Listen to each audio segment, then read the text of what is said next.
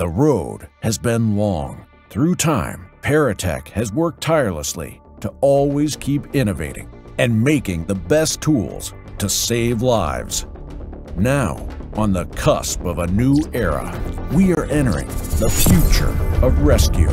Before facing the future, you should know the past. Let's go back.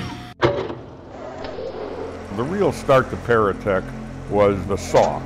Partners Robert Banker and Howard Leibovitz discovered the Swedish chainsaw that they thought would be effective for the fire service, and that proved to be correct. And that took off, and all over the United States. It had to have special blades. Howie Leibovitz, he invented a negative pitch that nobody else could replicate, so we began making those ourselves. That's what gave us the manufacturing core to Paratech. We had this capability, and now we wanted to fulfill it with new products, new ideas. It all started back in 1962. Our first ever tool was the Pry-Axe. The Pry-Axe was developed by a battalion chief in New York City Fire Department. He had what he thought was a prototype for somebody to make it for him. This was while I was in the Army. My two partners, Howie and Bob, agreed that they'd like to try it. The first run was 2,000 units. When I got out of the Army in 1965, my first task was to get rid of these damn Pry-Axes because they're costing us a fortune sitting here. Little by little, they gained recognition, and we started building in improvements to the tool. And each time we made a release of forgings, we tried to incorporate features into the tool that would make it better. Every change in the tool was an improvement. The tool that started it all. Over 50 years of continuous production and continuous improvements. World famous Pry-Axe.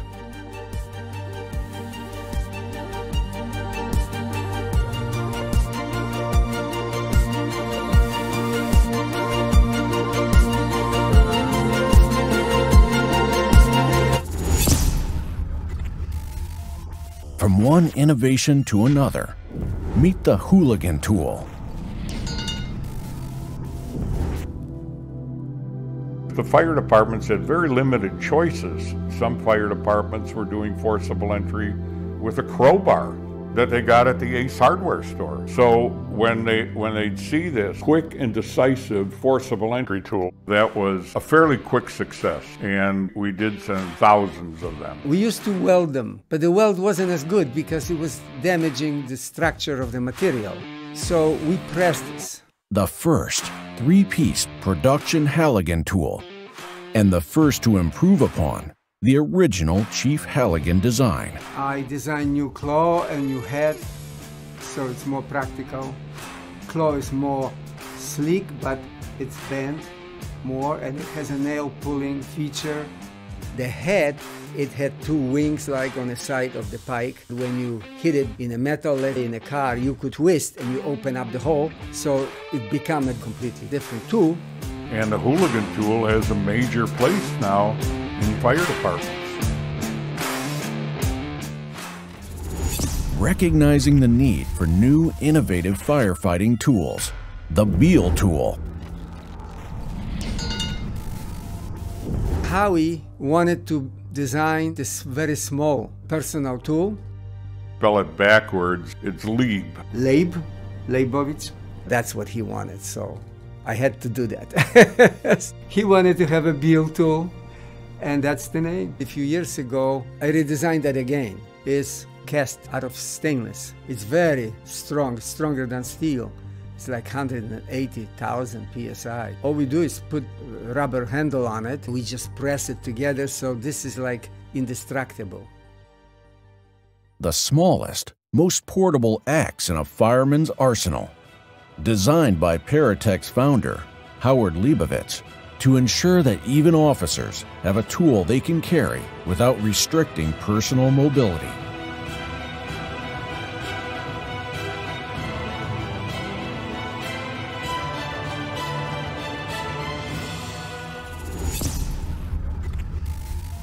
Something completely new, the PRT.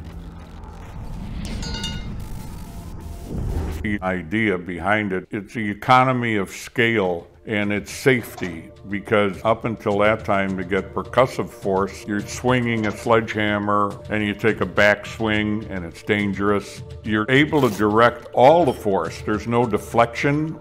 I wanted to make it lighter and more modern. I developed one with the aluminum housing, so it was lighter, it was more efficient, and there was a special lock that when you turn, you can lock it in different positions. All of the force that is being expended is directed at the point of the tool. The ultimate disaster preparedness tool. No strings attached. Safely direct optimum impact exactly where you want it.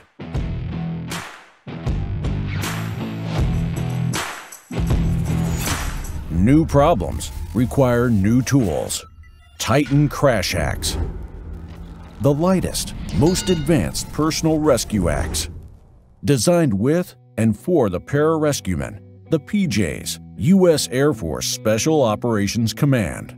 This was the first product I worked on. Some members of the Air Force pararescue guys had purchased one of our Beal tools, and they had tested it without us knowing about it. And they said, hey, we really like this product. Here's the thing, we need the whole thing to be under 2.5 pounds because everything that goes up in an airplane, the weight matters a lot. That's why I'd ever drive to titanium.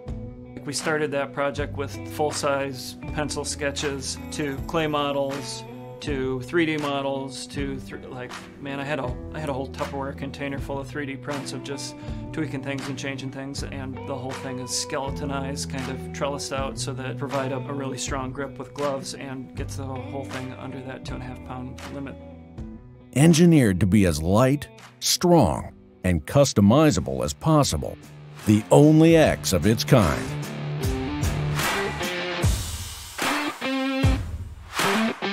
Having refined our manufacturing and engineering expertise, we move to revolutionize another plane of rescue. Our road continues. The future of rescue still awaits. Come along next time when we uncover how Paratech made a yellow X mean the safest rescue. I went to work and I said, Howie, why did you hire me? And he said, because you're crazy. I like guns.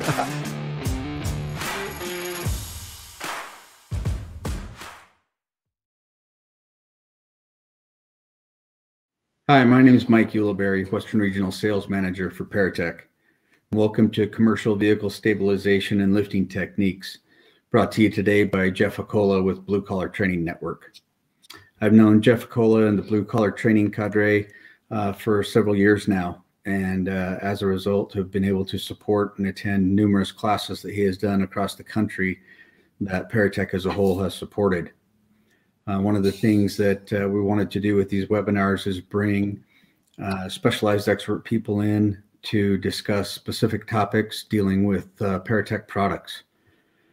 And one of those will be the heavy lifting of commercial vehicles that will be brought to you today. Very similar in context to the last one we had with Ron Zalaki and from the Musar Trench Training Foundation. I appreciate Jeff's dedication to the fire service, as well as all of his instructors in bringing forth some really high-speed, great quality training, a lot of hands-on involved, which results in a lot better effort of skills being developed during a training session and a class that we can deliver to the citizens that we provide this service for.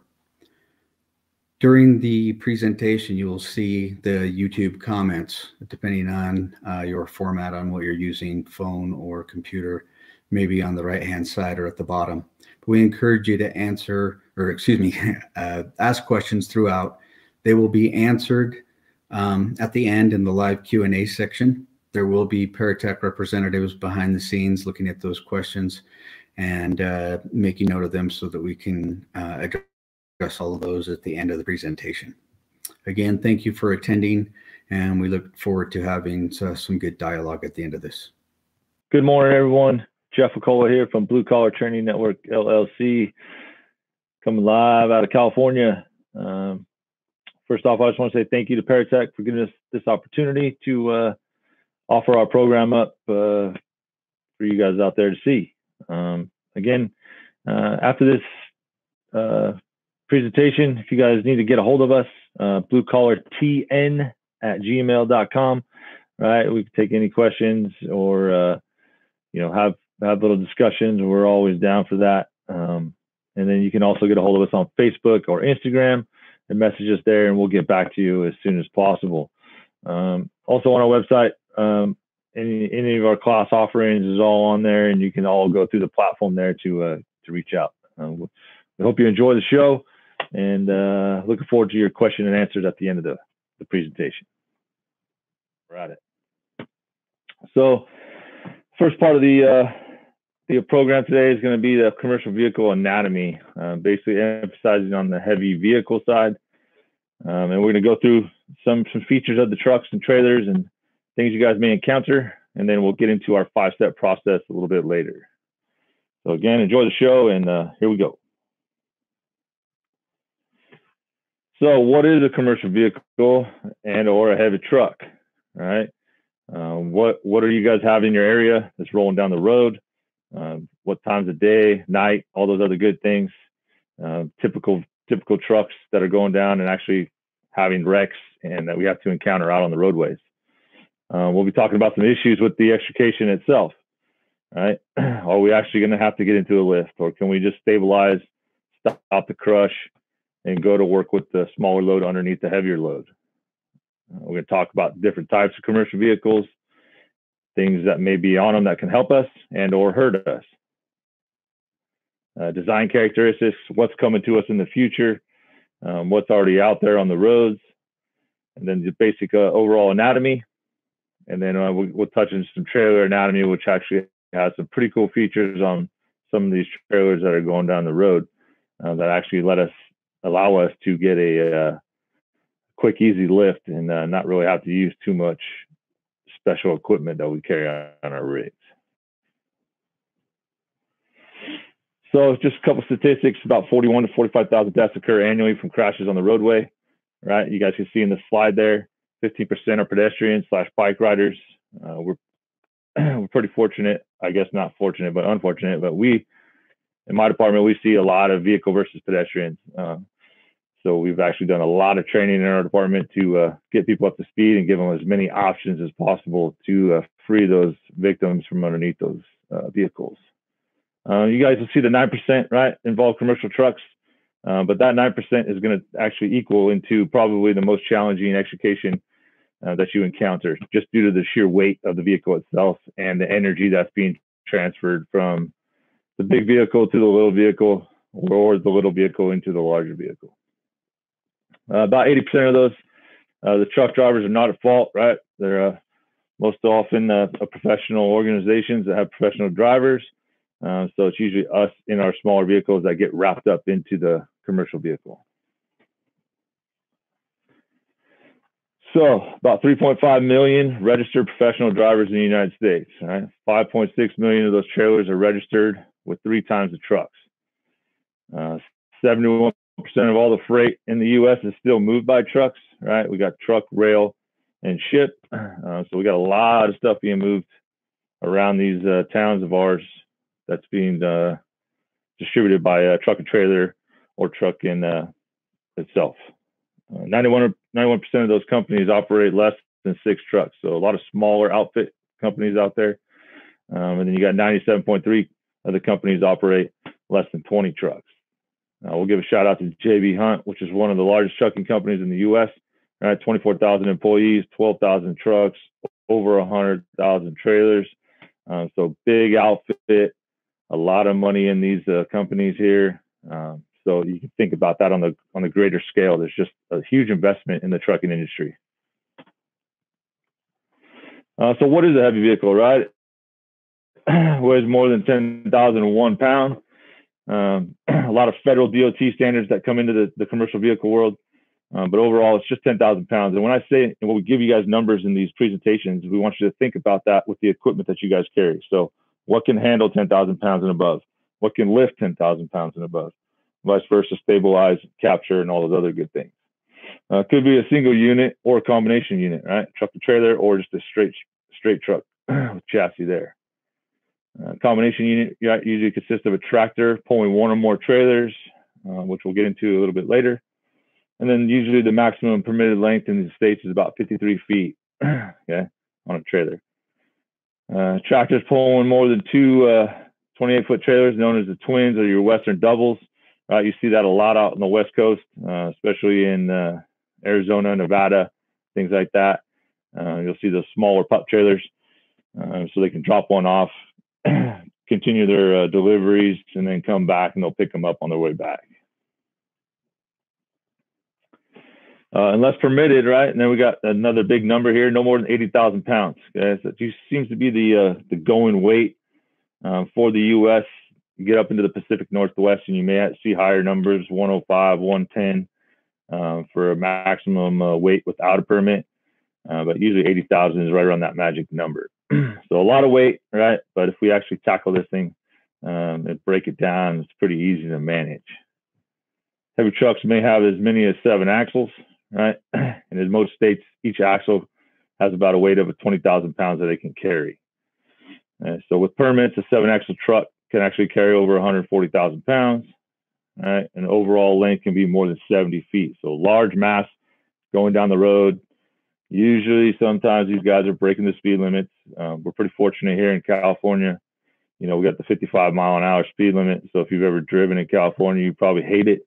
But it does seem to work to limit the amount of tragedy, I guess, and or intrusion and stuff like that when these things do wreck. Standard height, 13 foot, 6 inches, right? So now we're taking our passenger vehicle world and we're just making it bigger. So it's longer, heavier, and taller. So we got to think about that when it comes to all of our stabilization techniques and our lifting stuff. We're going to break it down into a couple of 3 categories of trucks, right? You got your straight truck, which is just going to be your straight chassis, engine, transmission, axle, suspension, all on one truck, whether it has a box on the back of it and or a specialty, a flatbed or something like that. Then obviously your tractor trailer, right? 2 separate units that couple together. And we'll break that down here a little bit later on different types of tractors and trailers. And then you have your specialty vehicles, cement trucks, cement mixers, fire trucks, concrete pumpers, things like that that are just specialty. And then that's where you're going to start seeing your weights of the vehicles go through the roof, and specialty axles, things like that are attached to. Here's a couple of examples of a straight truck, right? Your bobtails or your delivery trucks. And most commonly, you probably see these with the U-Haul sticker on the side of them, or a rider truck for the old person to get out there and just move some things around. But these are pretty common, smaller deliveries, right? The bigger trucks will come in, and these will pick them up and go off to the smaller businesses and things like that. Cargo vans, things like that. 19.5 to 33,000 pounds, right? So big, large, straight vehicles that have a lot of weight in them. Your tractor trailer, again, right? 2 separate units, tractor and a cargo trailer, depending on what kind of trailer. The average tractor, which is the drive unit, weighs about 15,000 pounds to 18,000 pounds. And then again, the combined weight of the unit, upwards of 80,000 pounds without permit. The overall length, 65 feet long. So again, long, tall, and heavy is what we're after here.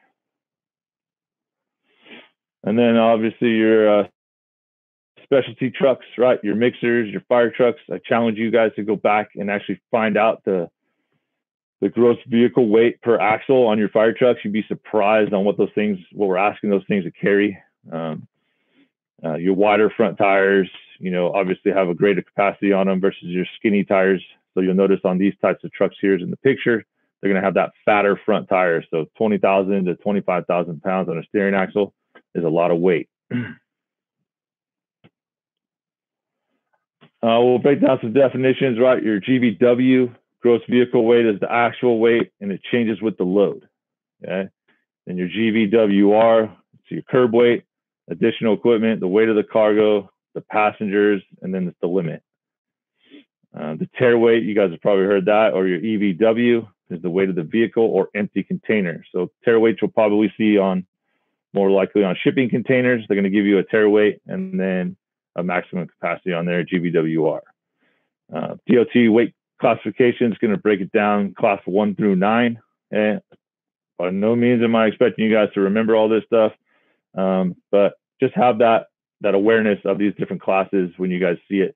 It's all in your ERGs, so it actually breaks down your pictographs and your classes on your trucks, and you guys will have a good way of finding out how much those things could possibly weigh.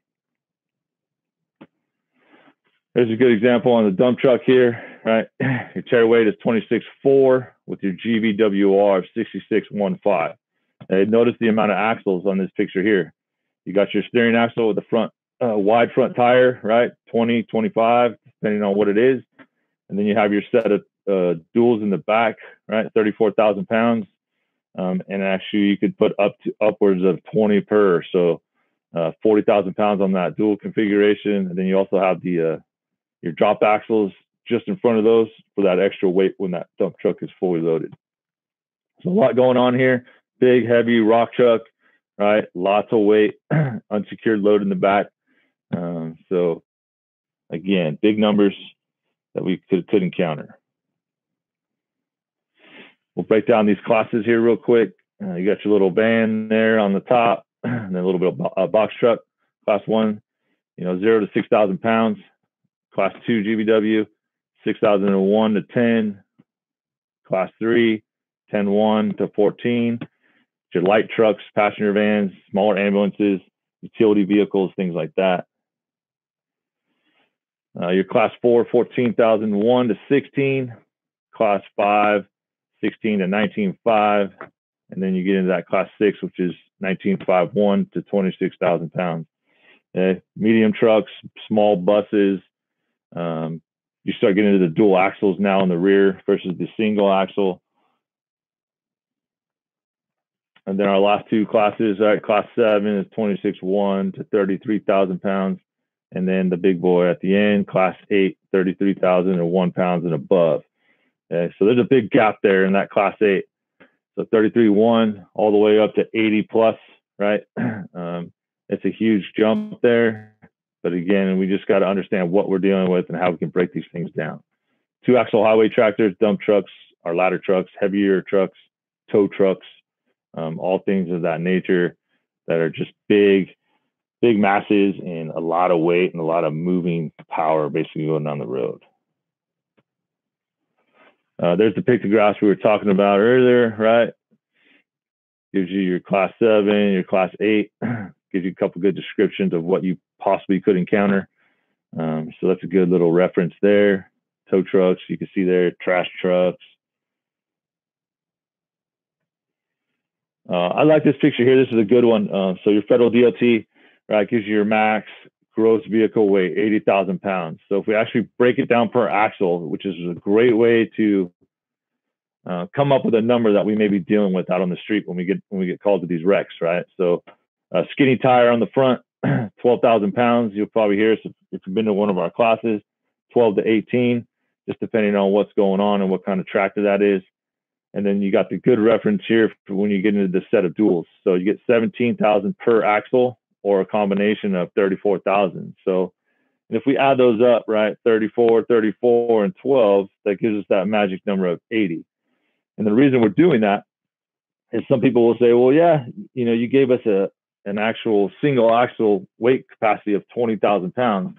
Yeah, so we can do that. But in this configuration here in these duals, which is pretty standard throughout the U.S., is when I separate the distance between those two sets of duals, that allows me to put the full 20,000 pounds on each axle. So you'll see as you guys are going down the road and you see these trucks driving next to you, you'll see a significant gap difference between the two sets of axles. That's where you can actually put the 20,000 pounds per axle on each one of those. But this is federal DOT. Right, this is what they look for. It's special configuration with the distance and the measurement, only allowing you to put 34,000 pounds on these things. So if we break this down a little bit more, you can see here in the axle loading, right? So we'll give 12,000 pounds to the first picture on the left, right, for the steering axle. And then we'll give a single 20,000 pounds max on that single configuration for a total of 32,000 pounds on that box truck. And then if we swing back to the one on the right, again, we still got a skinny tire, 12,000 pound steering axle. And then we got 17 per or 34 total. And then you add those two together and it gives us 46,000 pounds overall that could potentially be in there that we're dealing with, right? And we'll break that down a little bit further later on in the 5-step process and how to fix that. So truck design features, right? There's a lot of people that take a lot of pride in these trucks, especially the private owners. So a ton of features on these things. We're going to break them down a little bit further here. Not get into all of them, but there's a lot of stuff on these trucks that can either hurt us or help us when we're actually rolling up on scene and going to work on some of these. So the truck pulling a cargo trailer is called the tractor, right? Lots of different cabs, which we'll break down here in a minute. Full frame design, just like our old school cars, chassis, cross members, and suspension components, right? All attached to that. The cab is mounted usually on 4 to 6 attachment points, and then a lot of them have air ride on the cabs now too. So you have a floating cab basically. So we got to look for those things if we're going to actually use them to stabilize. Standard tractor weighs about 14 to 18,000 pounds. So big jump from the passenger vehicle world where we're usually dealing with cars right around 3,500, 4,000 pounds. And then we jump all the way up to 14,000 pounds with just a tractor alone. It's a huge gap, but we do have tools that we can use to tackle these evolutions here. You can see a couple pictures here, right? You can see that full frame design there, cross members, 2 frame rails. These actually have a 5th wheel on the back too, right? And then all of our suspension components and then our cab and so forth bolted onto that big steel structure, right? Full of airlines, electrical components, things like that. If you look at the picture on the right, yeah, you can see that tractor that used to be. So a lot of superficial stuff that looks big and cool, but they do tear apart pretty easily. We've actually had commercial vehicle engines 200 feet away just stripped right out of the frame when these things wreck. So a lot of violence that occurs when these things crash just due to the sheer mass and the energy that happens when these things do crash. So, and we'll break those down in a little bit. Tractors driving without a trailer called bobtail units, right? So you can ask any truck driver. They like having the trailer, and they also like having their trailer full when they're driving it. Empty trailers are not fun to drive with. They move around quite a bit, especially in the wind. And then the metal is usually a heavier gauge metal than passenger vehicles, okay? But the strength and the engineering of the commercial vehicle just has not even come close to what the passenger vehicle world is doing with ultra high strength steels and things like that. The only reason I can think of is basically due to the sheer height, right? So we've moved that passenger of the commercial vehicle up higher, away from all that side intrusion and all that. So I just don't think they've caught up to it yet. And then a lot of newer tractors, they use fiberglass, right? You'll see all that fiberglass wrap around the vehicle, and then the heavier gauge steel underneath and reinforced where they need it. So it looks big and cool, but it's really just fiberglass. We can get in there and cut some of that stuff out and get to the hard points, access the metal that needs to be pushed or cut, and free our victims out of that. The 2 types of tractors that you guys are probably most commonly dealing with is your conventional cab and then your old school cab over, where the driver was actually sitting on top of the engine and transmission, and then that cab hinged forward for you to access fluids and things like that. And we'll break those down here. So there's a good picture of a conventional cab, right? It's got the 2 seats in the front. This one has a huge sleeper on the rear, and this is actually a quick swap tow truck. So again, length, right? Engine in front. So they have a lot of protection that driver does out in front, good 4 or 5 feet. You would have to actually have to push that front of the nose of that truck back into the passenger space. So they are pretty well protected unless they're doing 80 miles an hour with 80,000 pounds and comes in an abrupt stop. So again, they've been around for a long time, right? And they're built to last a long time. I think I think Prevost has that 1,000,000-mile chassis out there. They build those pretty sweet buses and or motorhomes. So again, these trucks are designed to last a long time and just change out the smaller components underneath that have everyday wear and tear. There's your cab over tractor, old school. Shouldn't see too many of those out anymore, especially in California. We got a weird smog deal going on here, so they're pretty much eliminating all these older trucks out here in California. They all have to have DEF and all that, so you shouldn't see too many of these anymore. The cab again is positioned directly over the engine. Okay, so not a lot of interior space.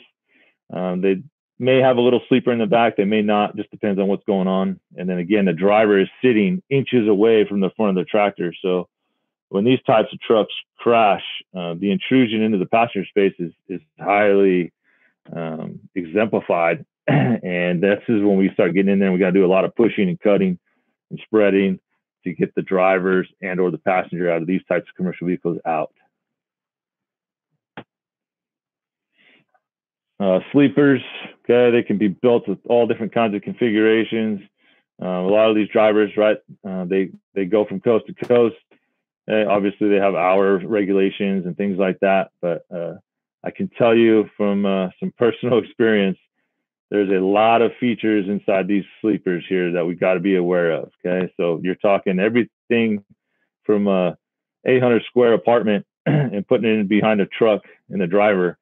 They pretty much live in these things, you know, year round, and it's all in there. So everything you could have in your house, kitchen, bathroom, it's all has the potential to be in that sleeper. So be aware of that. Not too much of a concern, but I usually like to use the term yard sale when these things crash, because all that stuff comes forward into the passenger space where we're trying to work, and it's a pretty messy situation. We'll see here. You can see the lower picture here. These are probably going to be your beacons, your moving companies that move from coast to coast. Okay, so pretty elaborate, almost like a travel trailer behind that driving cab. Again, so gray water, black water, everything you can think of again in your apartment. That's pretty much going to be what you're dealing with on that one. Overall access, pretty easy again, right? Just think of your RV or your travel trailer, lightweight fiberglass with some insulation, and then your reinforcement steel under those precise locations. So we can get in there pretty easily, but just remember all the other things. So bigger masses and things like that. And then also unrestrained passengers, right? So if they're tag team drivers, they got one driving, one sleeping. And then when that driver times out, they can swap and keep the load going. So a lot of unrestrained passengers, and also be aware of the children too. So a lot of families will go with their parents when they drive. So we got to do a nice thorough sweep of the cab, right, and make sure everybody's accounted for, and we don't miss anybody in there. There's a couple more pictures there. You can see it. I mean, it's textbook. Looks like your travel trailer. It's got stove, oven, microwave, you name it. It's all in there. Pretty nice rigs here. Aerodynamics. You guys have probably seen this if you've been paying attention to the trucking world over the last years or so. They're filling in a lot of void space with the fairings, basically deflecting air. Okay, so if you look here, the Freightliner Corporation conducted a study and determined that at 60 miles an hour, it took 186 horsepower to move a modern tractor trailer down the road. Okay, so the power used is 52% or 97% horsepower. So that drag that's being created with all those void spaces that are in these big boxes, in essence, it's a problem, right? So when we're talking about freight being moved in the U.S. via truck, right, it's all about fuel, right? Fuel mileage, and then weight. So if I can lighten the trailer, lighten the tractor, fill in all these voids to make it more aerodynamic and get my load down the road faster and more efficient, then it's more money for the trucking industry, cheaper for the people that are shipping it and or receiving it. So a lot of things going on in the trucking world. And there's a lot of technology that's being pushed, but I just don't know when we're going to see it. Basically, just because a lot of private owners, right? So when you tell somebody they have to add this or add that to their truck to make it more efficient, it all costs money. So the bigger companies, yeah, they'll prevail here, right? Because they'll get all the kickbacks and all that other good stuff. But basically, just trying to prevent drag. And if you've ever driven behind one of these things on the freeway, you know that you pretty much get a free ride, almost like they do in NASCAR when they're drafting. So a lot of cool stuff out there, but I just don't know when we're going to see it carte blanche, and basically every trailer manufacturer or tractor manufacturer just buy off on it and start incorporating it into their vehicles. Windshields, right? Nothing fancy here, folks. Big, large windshields, very easy for access. So when you think about access, egress, while trying to get into these things, look for your windows, right? Your windshields are going to be laminated glass, right? And they all have that big, fat rubber seal around the sides, okay? And it has that emergency access bead that's right in the center of it. If you've been to our class, you just got to stab that out and pull it, and you can pull the whole unit of glass out. If you've ever been to our classes too, we don't like cutting glass because of all the dust and all that. So you got to do what you got to do. We're not saying here telling you can't cut glass, but we just like to avoid it if we can. And also that glass protects the victims inside. So if it can stay and not hinder your operation, just leave it alone. And then we'll have the side windows. Obviously, they're going to be made of tempered glass, so they break into a million little pieces and create a mess on your scene. But glass is an issue, but really not too much of an issue once we actually think about what we're doing here. And again, I like the large openings for access. You'll see here on these newer ones, the top left pictures there. Those are the newest Tesla all electric tractors. Very aerodynamic. The thing I have not got out from them yet is because it's not even on the street. It's just doing some beta testing, is the overall weight. So we took that, I want to say it was 16 to 18,000 pounds on that statistic earlier of a normal tractor weight. But now all that stuff is gone, and now I got battery weight. All my drive motors are electric. So I got a ton of difference in the weight here just based off components. But I don't know what those numbers are going to look like yet. So it could be through the roof. We don't know, but just something to be looking for. Center drive there, right? So you got the helm is at the center of the tractor on the Tesla.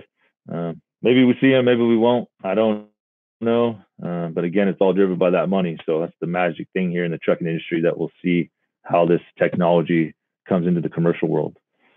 And then that bottom lower right picture, again, large opening, right? Just big, large opening lets us get in and out pretty easily. The roofs, again, okay, medium, heavy trucks, usually covered with the lightest gauge metal or fiberglass, right? Okay, the skin is supported by 2 or more ribs, or that skeleton technology. So a lot of metal underneath that lightweight stuff in crucial places. And then we'll distribute the reinforced areas where we need it. You know, your lower A post, your A post, B post, things like that. And then it's just covered by all that fiberglass or lightweight metal. The fairing, or the large roof mount wind diversion, right, to bring that wind up over the tractor and then carry it over the tractor, or the trailer, excuse me. That's what we're looking for there. So they have that, so they can just make that continuous and make that wind shed off that unit. Okay. You can see there, that top right picture, we call that a day cab, right? So it's an 8-hour, 10-hour max truck. So they're only running around for half the day, and then they're done, okay? The top left and the bottom right, those have the sleepers on them. So those guys could be, you know, traveling from coast to coast potentially. You can see the different deflectors there versus the ones on the day cabs. They just have that little fairing on top versus the sleeper cabs. It's actually incorporated into the tractor itself and the sleeper berth and all that. Just a big fiberglass cone or cap that goes on top of it. Cab doors, okay, heavy truck designed to fit flush in the frame, so that just almost like your passenger vehicles. It's a tight fitting. It makes access to the door very difficult, but your traditional cut spread that you do on passenger vehicles is going to allow you to make access into these doors. Internal parts, your latch mechanism, that old school, you pull the latch, it moves a rod. Okay, those are all just inside that door, that outer skin. Very easy to access and manipulate latches and things like that if they're just jammed up a little bit. The two common types, right? You're going to have that standard piano hinge. You can see it in the on the left side of the front of the door there, right? Exterior mounted piano hinge, and then you're going to have the flush mount here with the actual hinges inside the jamb there. So piano hinges, pretty easy. You know, get your air chisel out. It's a great tool. You know, we always get those questions being brought up of, well, when was the last time you used the air chisel? Well, you know, that's the business we're in the fire department. We put enough stuff on these rigs for the what if, because every tool works differently and every wreck is differently. So air chisel works great on piano hinges. Just zip it off and you can come in that side, or you can go with your traditional spreads and pushes and cuts with your hydraulic tools there too. Steering wheel, this is a great slide here, right? Larger in diameter. Back in the old days, the steering wheels used to be very large. And then what was that for? I.e., it was for leverage, right? So we had a big truck and we needed a larger diameter steering wheel to actually get that steering axle to turn. Okay? Over the years, you know, power steering was developed, but you will still commonly find a larger steering wheel on a commercial truck than you would a passenger vehicle.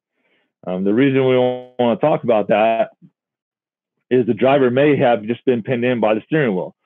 So that lower half moon of the steering wheel, you can see there's a good 6-8 inches on some of these steering wheels. Well, maybe all we have to do is go in there and cut that bottom hoop off the steering wheel. It allows us enough space to get that victim up and out, tilt the columns, things like that.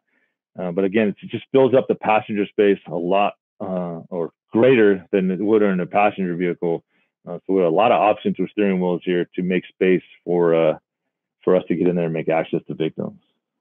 Tilt steering, all that other good stuff, right?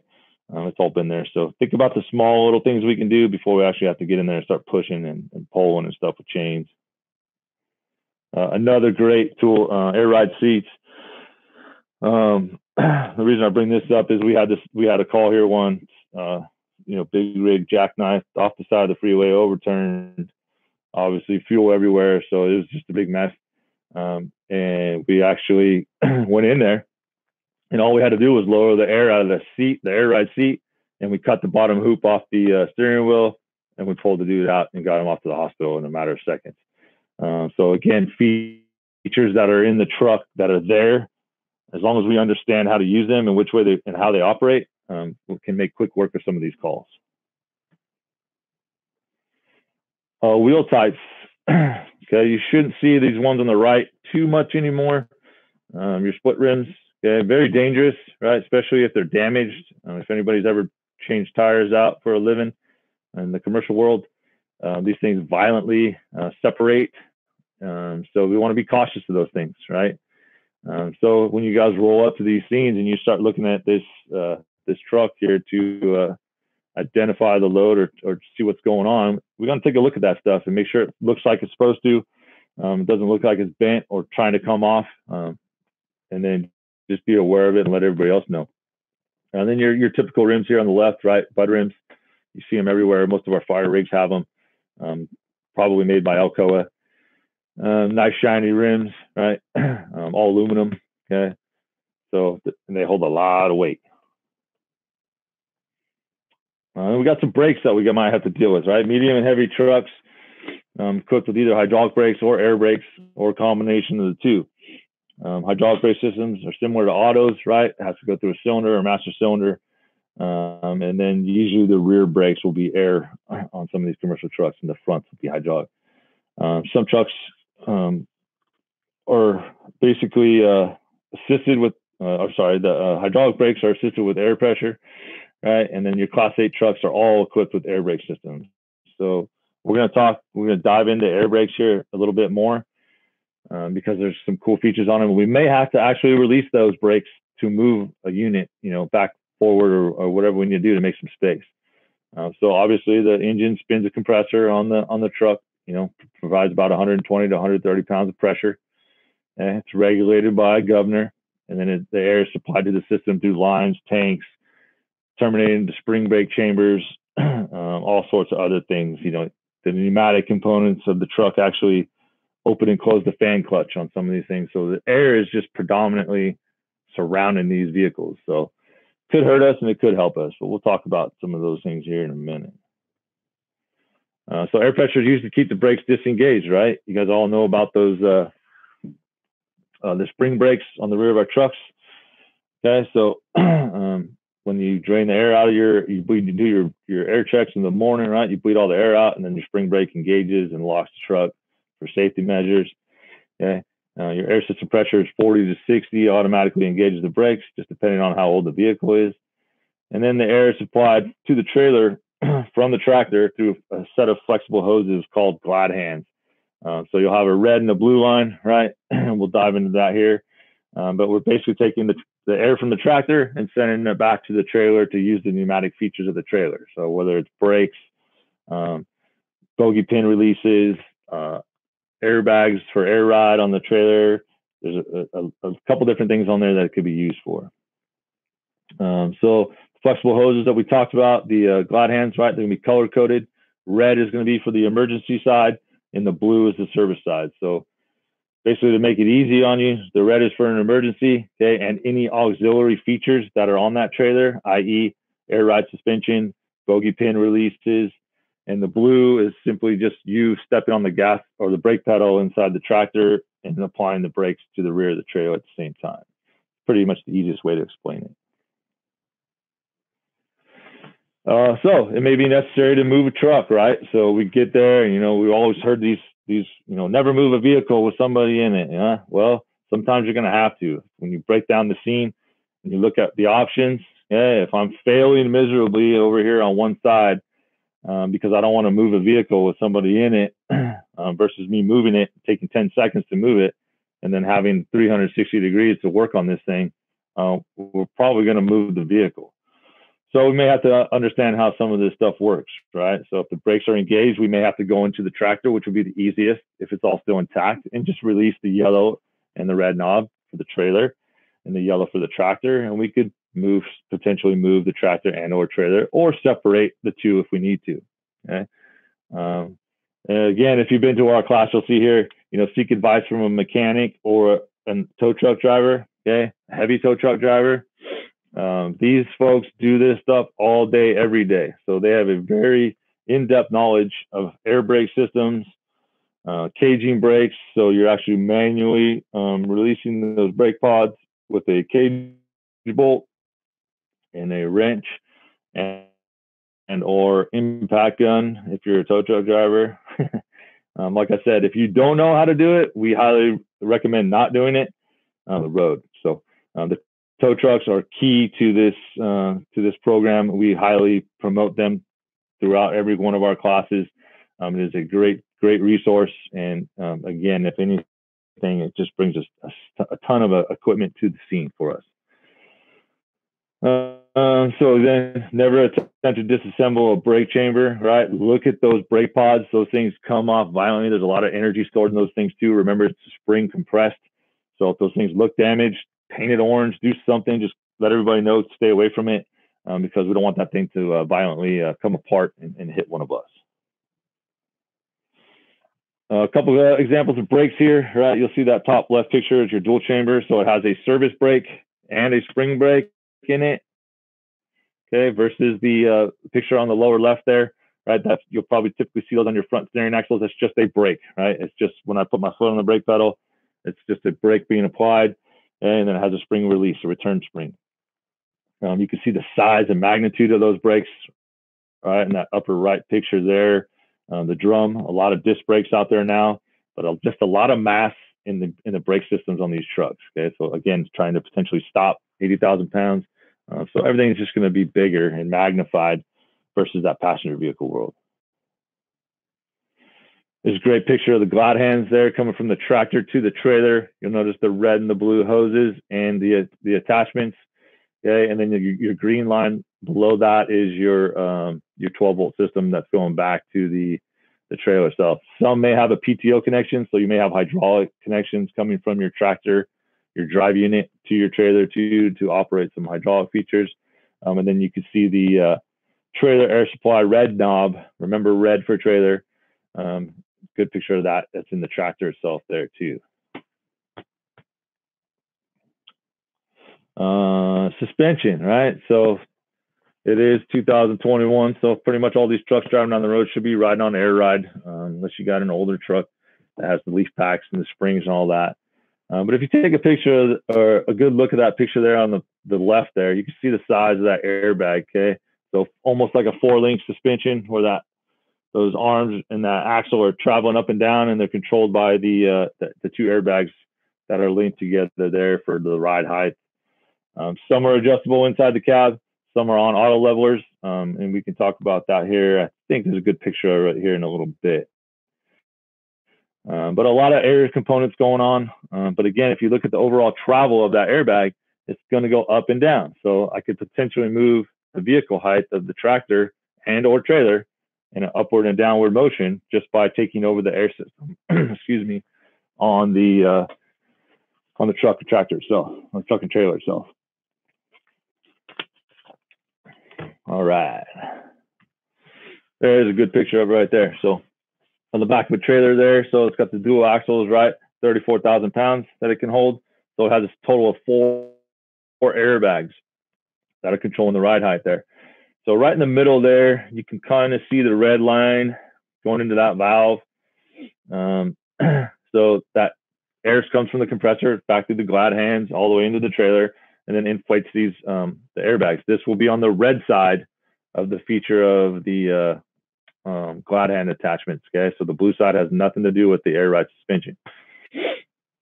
So it controls the ride height. Okay, so basically an airbag, we use airbags, right? Paratech makes airbags to lift and lower, right? So same feature, it just fills up with air, and it has some capacity to lift things. Weight is most what we're looking for here. And there's that auto level gauge or leveler I was talking about there. So you can see that nice shiny rod there. It's usually attached to the axle, and then it goes up to that float switch, which is that upper little bent arm on that switch. Okay, so as that truck or trailer rides down the road, it's letting air in and taking air out, keeping things nice and level. Okay, so we're just going to go in there and simply snip that, or if you want to be nice, you can unbolt it and turn that valve into a raise and a lower. So I can add air to the airbags, lift the trailer and or tractor, or I can let air out and lower things. So cool little feature that's just sitting there waiting for us, as long as we understand how things are going to react when we go to use those. Fuel types, right? Predominantly diesel. Okay? We're just going to take that magnitude and make it bigger, right? So 150 gallons per tank. Usually you have 2 tanks, so a lot of fuel. Saddle tanks is the common terminology. Diesel fuel on the scene is inherently dangerous, I guess, to a point. But if we all understand basic fire dynamics, it's pretty hard to light diesel unless it's mixed with copious amounts of gasoline. So a diesel spill is not really a concern to me, as long as we mitigate it and we let everybody know that it's occurring. We have these cool little kiddie pools that we can throw underneath them in our organization. They're just rigid pools. You throw them underneath there, all the fuel can go in there. Caltrans will come up and pick them up, offload it, and give us a new pool. So think about your options. Hook up with your Department of Transportation folks, see what kind of tools they have. Great resources there. And is it leaking because the saddle tank attachment is damaged, right? Can I just lift it back up and resecure it and stop it from leaking? Well, let's take care of it. Alternative fuels, right? That's the biggest thing going around town right now. So was it hydrogen, LNG, CNG? There's a lot of stuff out there. There's a lot of what's the word I'm looking for here? Not alternative fuels, but anyway, we'll talk. A slide will pop up here in a minute. but they're out there, right? So they all should be clearly labeled. You can see the blue diamond from here in the slide, right? It's telling me something's off, okay? What kind of fuel am I actually dealing with? Then we'll get into the Tesla, right? All electric, 300 to 500 mile range is what they're proposing. The thing that I like to talk about here is the 0 to 60 in 20 seconds with 80,000 pounds. That's a game changer. So again, right now we have those drive units or those electric motors that are right to the wheels. This thing's going to get up and go. And the only other thing that basically makes me not like it is the $200,000 mark. So again, think about these private truck drivers. Are they going to want to spend that money to only get 500 miles? We'll see. It's going to be a Vegas token that we're all looking for. So if you put your bet out there, you might get lucky. Autopilot feature. Again, I'm not a fan of anything that has to do with autopilots in vehicles. We're just not there. The Jetsons are not here yet. So people die when we have autopilots, but that's just my take on it. I still want somebody back there, especially when it's doing 80 miles an hour with 80,000 pounds on behind it. So we want to rely on somebody professional back there if we can. Low CG, right? So all that mass and the weight is going to be very low on these newer electric vehicles. So it could be good, could be bad. Just things to be aware of when we start lifting these things or moving them around.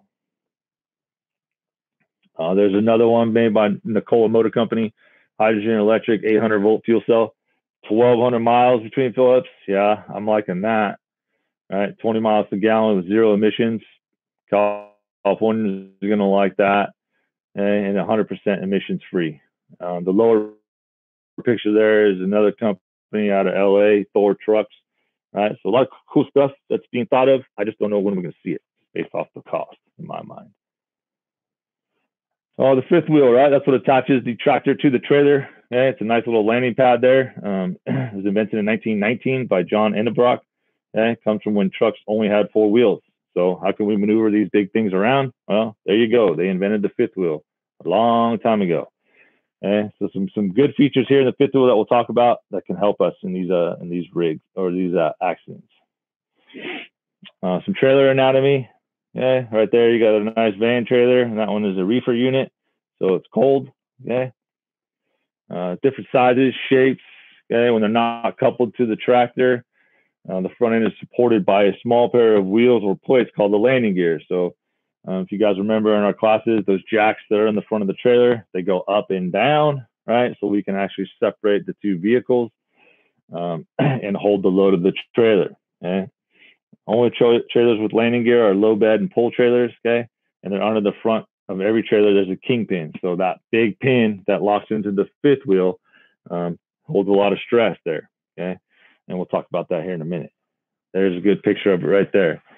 So that big old shank there that's hanging down, this area of the trailer is of great concern to us. Not on the side of hurting us, but on the side of helping us. So that's about 1/4 inch plate steel on the front nose of that trailer with the kingpin there. Great area for lifting, stabilizing, stopping the crush, all that. There's a lot of mass there of steel, and it's a great spot for us to do some work. You can see the 2 jacks just behind that there. That's your landing gear. Okay, they work in unison. The jacks go down together and they come up together with 2 speeds. It is a loaded speed, what I call, when the trailer is loaded, so it's nice and slow and it's easy to turn. And then there's a take up space speed. So when the jacks are high and I want to get them to the ground fast, hey, I'm just filling that void. So it's got a higher speed ratio, and it travels that faster to fill up that void. And then once you make contact with the ground, then you can shift gears and actually put the load on it, make it nice. There's another great example of a flatbed trailer coming back up onto the fifth wheel and the kingpin aligning in and then latching in. Okay. A lot of different types of trailers out there, shapes, sizes. We all know about it. Box trailers, livestock, or bull wagons, we call them out here on the west side. Double trailers, container trailers, bulk trailers. There's a ton of trailers out there. They're all either going to hurt us or help us depending on what we're trying to do with that when we go to lift these things or stabilize them. Your box van, your van trailer. This is the most common trailer in the United States by far, whether it's dry on the left, you can see there, or if it's a reefer trailer on the right. Okay. Only difference in the two is one of them has cold product in it potentially, and they're designed a little bit different. So you got a lot of insulation in the reefer trailers, and then obviously you have that unit on the front of the trailer there that controls the temperature inside, and then you have insulated rear doors and things like that. When we talk about reefer trailers, you know, everybody always says, "Well, do I turn the reefer off if it's running when we encounter these accidents?" And I say, well, you better make sure you know what's inside of that thing before you go around turning stuff off, because if you got $1 million worth of seafood in the back of that trailer and you shut it off and it's not even hindering your operation, somebody potentially may have bought that seafood because we went over there and shut it off. You know, if the tractor in the trailer drove into a wall and now that tractor is compromised into the reefer unit, you're probably going to want to shut the reefer unit off because it's going to be in your space where you're working. But just use common sense there, folks, and we'll be okay. A good example, your bolt wagon there on the left, and then your bulk trailers on the right. So now we start getting into some cylindrical objects. So stabilizing these things are going to be a little bit more tricky. Pull trailers, container trailers. Container trailers are great. You can push off them. You can stabilize off them. It's a great trailer for us in the fire service world. The only problem there with container trailers is the attachment to the trailer itself. So you got the container that sits onto the trailer, and then it locks in with these little pins to hold it in place. So four little knuckles that go in there and turn, that basically rest down it. And if you guys have seen these things going down the road, you know you have. Every single one of the tires on the trailer is wobbling around like crazy, and it's usually got no tread on it either. So these are the ones you got to watch out for. They're pretty much banged up and bruised up and not the best shape going down the road. Your fuel tank trailers, right? The upper picture there. And then you got your doubles or your westerns on the lower slide there. So 2 28-foot trailers, your pup trailers, whatever you want to call them. Your flatbed trailers, the upper picture there, you'll start seeing them pre-arched, right? So they're made of lighter weight steel or aluminum. Put that pre-arch in them so that when they're loaded, they can take that. And again, the less that the trailer weighs, the more load they can put on top of it. Then your low bed trailers on the bottom, your COZADs, whatever they are for your heavy equipment, specialty permit required. A lot of weight probably on these trailers here. Roll-up doors. We'll talk about roll-up doors. Right, a lot of strength there. You can see in that picture, a lot of steel on the rear of the trailer. And then the door rolls up into a little groove there. When we talk about roll-up doors versus swing doors, well, people always ask, well, can you open the door to see what's inside? Yes, no, maybe so. If the roll-up door will allow you to go up, you're probably going to be okay. If it doesn't allow you to open it, then don't open it. But these are great trailers here because they got that steel reinforcement along the back there. Great for stabilization, pushing, things like that. Then you'll see the difference here in the swing doors. Okay. These are the doors we caution you on trying to open at all. So we don't know what was in there. Maybe the driver's incapacitated and the whole load of that trailer shifted. And now it's just waiting for somebody to come pop that door. And basically those two doors are a shear wall in essence, like when we build houses. And we break that open, and then the whole trailer racks and basically falls apart, which is what we don't want. So we got to be cautious on opening things. Drill a hole, stick a first look 360 camera in there, right? Take a quick little vision of what's going on, or get up top and cut a hole with your saw and see what that load is doing. Ramp doors on your specialty trailers, right? For all those big dollar race cars, dragsters, and all that good stuff. A lot of different operating techniques go into these things. So if you can grab that driver, if for some reason you need to get in there, or the operator that knows how to use those, you're going to be best suited there. The Mansfield bar or the DOT bar, okay? It's basically a rear impact guard. Jane Mansfield, very predominant actress back in the day. Okay, she actually was very unfortunate and crashed her car underneath one of these trailers and did not survive. So the Department of Transportation said, I need you to lower your trailer height from X to Z, and I don't care how you do it. So they put these nice little bars underneath there. Okay, if you guys have been on one of these wrecks, you know that all bars are built differently. All trailer manufacturers do it differently. Some of them fail and absorb the crash. Some of them hold true, okay? And some of them don't do anything.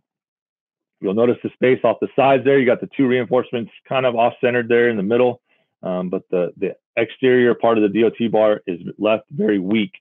So the rear impact offset is what's going to get you, especially if this thing fails. So if it fails, you're going to get that depth up underneath those trailers, and that car is going to be buried underneath this trailer, okay? Especially in California, because we have a legal limit of 40 feet from kingpin to axle.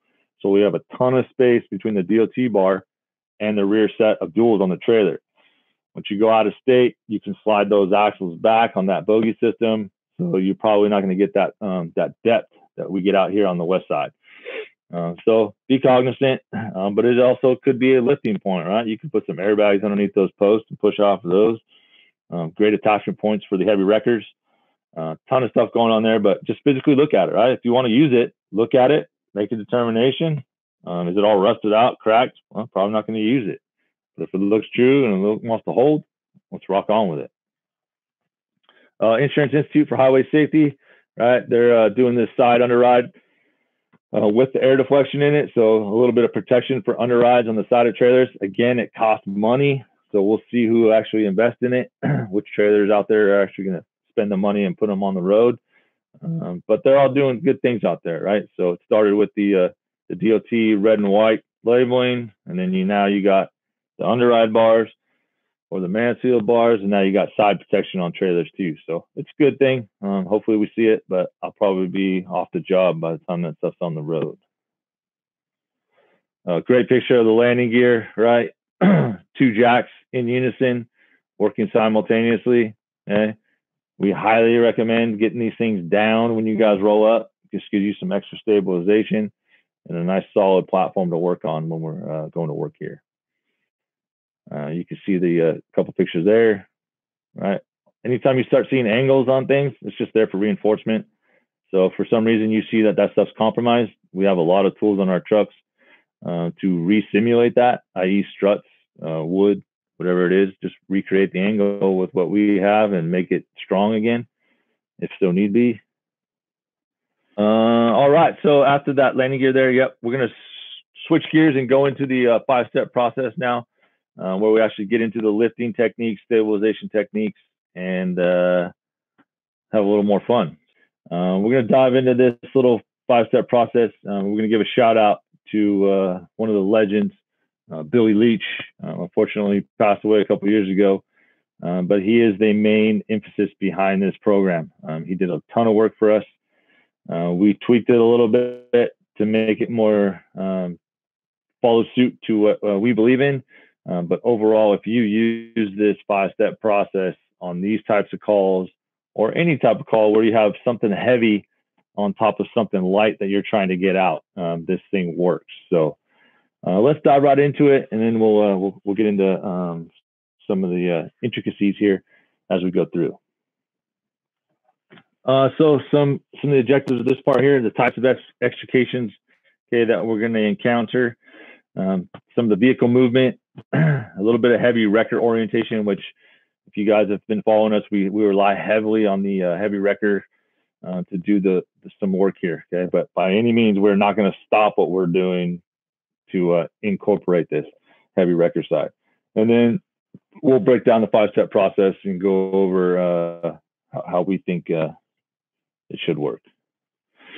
So some types of extrications, right? You got the smaller vehicle that impacted the larger vehicle and is now pinned underneath, okay? So an underride scenario, then it has subjects trapped in the smaller vehicle.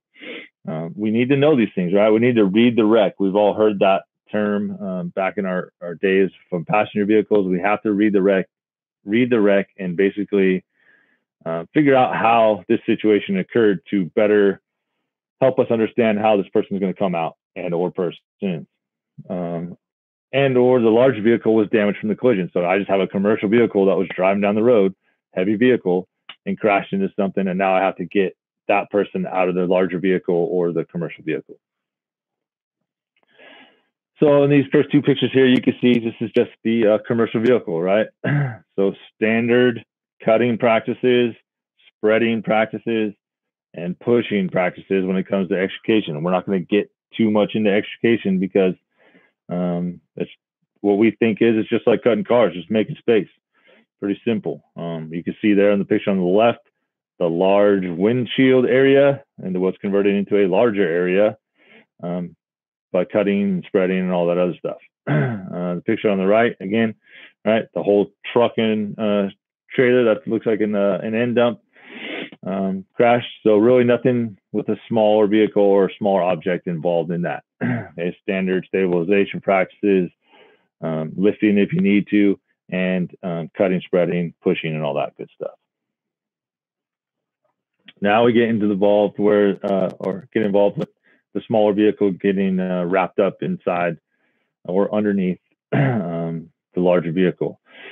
So, you know, was it the passenger car's fault or was it the commercial truck driver's fault? You know, the statistics earlier in the show that the majority of the time it is the passenger vehicle. Okay, well, I want to know what happened here. So the picture on the left where the truck and trailer making a turn and the smaller car smashed up underneath it, or like you can see on the picture on the right, maybe the smaller car was stopped and the larger vehicle came up from beneath it or in front of it and actually drove up on top of it, creating an override scenario, right? So the larger vehicle overrid the smaller vehicle versus the smaller car driving underneath the larger vehicle, underriding that scenario there. Okay, so the energy transfer is a little bit different, you know, just depending on what's going on. And then the passenger spaces of those vehicles reduce drastically depending on what type of wreck. Vehicle stabilization, right? That's why you guys are here. That's why you guys are watching. Okay, stabilization, if you've ever been to our class, is stabilization and only stabilization. Okay, we preach highly of calculating the weight. Okay, so I know I have to use the proper tool, okay, so I don't break things, hurt people, other things like that. But if we're truly stabilizing and just making something not move laterally, it shouldn't take too much weight. But then the problem we get into is we're actually not stabilizing anymore. We're actually trying to capture a load. So when we capture a load and we want to distribute it back down to the ground or the strut or whatever we're using, we need to make sure we have a weight calculation going on. We're not talking engineer stuff here. We're talking down in the street, coming up with a weight, and then just sticking to it. And if things change, then we'll adapt to it. We must work within our working load limits. Okay, so we all know our equipment has a couple different numbers in there, and make sure we all understand what they are. Some of the vehicle movement that we may be potentially dealt with, right, is up, down, left, right, forward, and backwards. Okay, the 6 principal movements in vehicle stabilization. Okay, they're always going to be there, and they're always not going to be there. So if the suspension is gone from the wreck, right, well, it's pretty much on the ground. It's not going to go down anymore.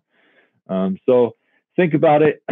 Use common sense here, right? As we approach these things, does it look like it's going to fall on me? Well, then I probably want to do something to prevent it from falling on me and or the patient.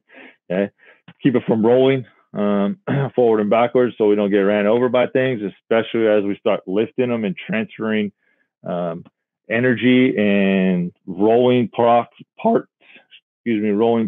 onto the ground that weren't originally on the ground. Now they might want to roll on us and then shift loads and things like that. So we've got to be cognizant of all these 6 major movements, right? So when we talk about shocking a vehicle, right, especially now a commercial vehicle, right, we always think 4x4s, right? We'll stick a 2x4 or a 4x4 to keep that passenger car from rolling. Well, now you look at the size of this tire, okay, we're going to need some more surface area to keep these things from moving. So, i.e. the chocks off the fire trucks, okay, seem to be great because they're designed for those types of vehicles, and or just getting creative, right? Increasing the surface area that's in contact with the ground via wood, pickets, tiebacks, winches, anything basically to keep this thing from moving the way we don't want it to. Okay? So you got to get creative. We say it in all of our classes. Get creative with it because that look you do on the training ground is just never going to be there in real life. So don't give up. When the look's not there, just think of something else and stick to the principles and you're going to be all right. Tow trucks. All right. Our favorite part of the class, right? Utilizing them. They have many uses. They do this stuff every day, folks. So we have to make sure we go out there and train with these guys, okay? They do have limitations based off the size, all right, and or the operators. So we'll touch on that here in a minute. And we got to build that relationship before the call happens, right?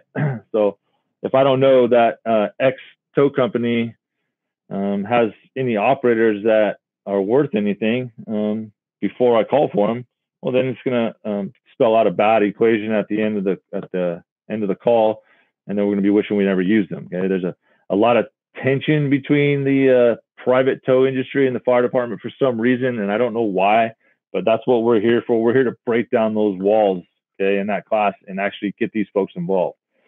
We're not LA City, we're not LA County, we're not Miami-Dade Fire, we're not DC, where we have the luxury of having tow trucks in the fire department. So we have to rely on these private industries to help us out in these scenarios. They're all on rotation depending on where you work and live for the most part, but we want to build that relationship and skip the rotation if we can. So I can call them and get them coming for a life safety operation, not just a rotational recovery for them, okay? But keep in mind with the tow truck, right? They're used to recovery. They don't have people stuck in these things that are trapped, okay? We need to let them understand that now we're, people are going to be working underneath these loads potentially, and all that other good stuff. So those little tricks that they do, we don't want to make sure we get pinched in one of those operations. Okay, and not all tow trucks are the same. Okay, we'll see that here in a minute. And when we're lifting the larger objects, commercial vehicles, okay, the tow truck should be our number one option. But the problem is if we don't have them in our organization or close by, maybe they're on another job, and we're not just going to give up. But it is our option, and we want to order that thing straight out the chute, right? So as soon as the bells go off, we get that commercial vehicle involvement. We want to launch that tow truck and get them coming. We can always cancel them. And if you haven't split that call designation up in your dispatch matrix, right? If you just get a regular MVA or a TC call, do the dispatchers have a way to decipher if it's involving a commercial vehicle? Does it plug in a rescue company? Does it add another unit?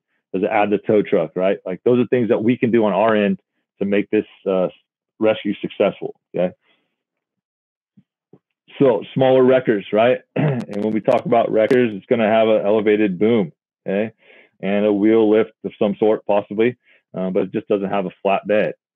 So a couple of different winches, right? Should have two if it's a wrecker at minimum.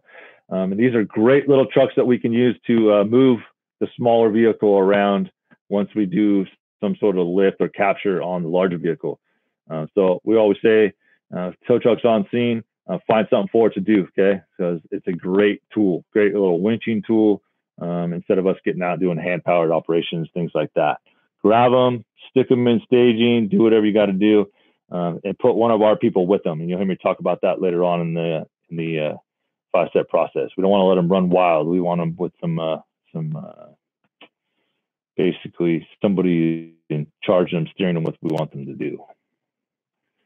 Your rollbacks, right? Your flatbeds, okay, great tool. Can be used for an elevated platform if you have vehicles on its side and we need to work up at elevation, okay? And then also, again, smaller winching operations that we can use to move some of the smaller loads around. So they all have different uses, but we just want to be aware of what they can and can't do. Your medium duties, okay? So again, elevated boom with a wheel lift underneath or an under reach of some sort, 2 winch lines minimum. It could have a 3rd drag winch on it, just depending on who's running this thing and what they do with it. But we just got to understand what the working load capacity is of that truck.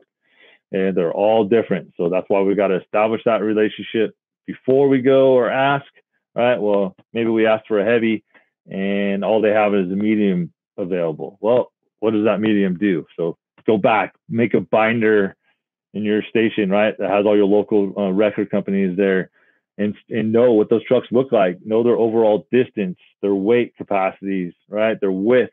So when we ask for them to show up, they can actually do the job that we're asking them to do. And then we get into our heavy duty wreckers, right, straight sticks, okay, limited in reach, okay, with our booms, but overall still a good truck to use here. So they use them to tow commercial vehicles all over the place. The only problem with these trucks is you gotta work them off the rear of the truck, okay? And then again, with that limited reach of the boom, but still a great tool to use to lift some heavy objects, okay? Versus us trying to figure out something that's in our playbook that we're just not really comfortable with or haven't trained on it enough. The best option, right? Your heavy duty rotator, 360 degrees. Okay, a lot of these sliding, they can slide the boom all the way to the rear of the truck.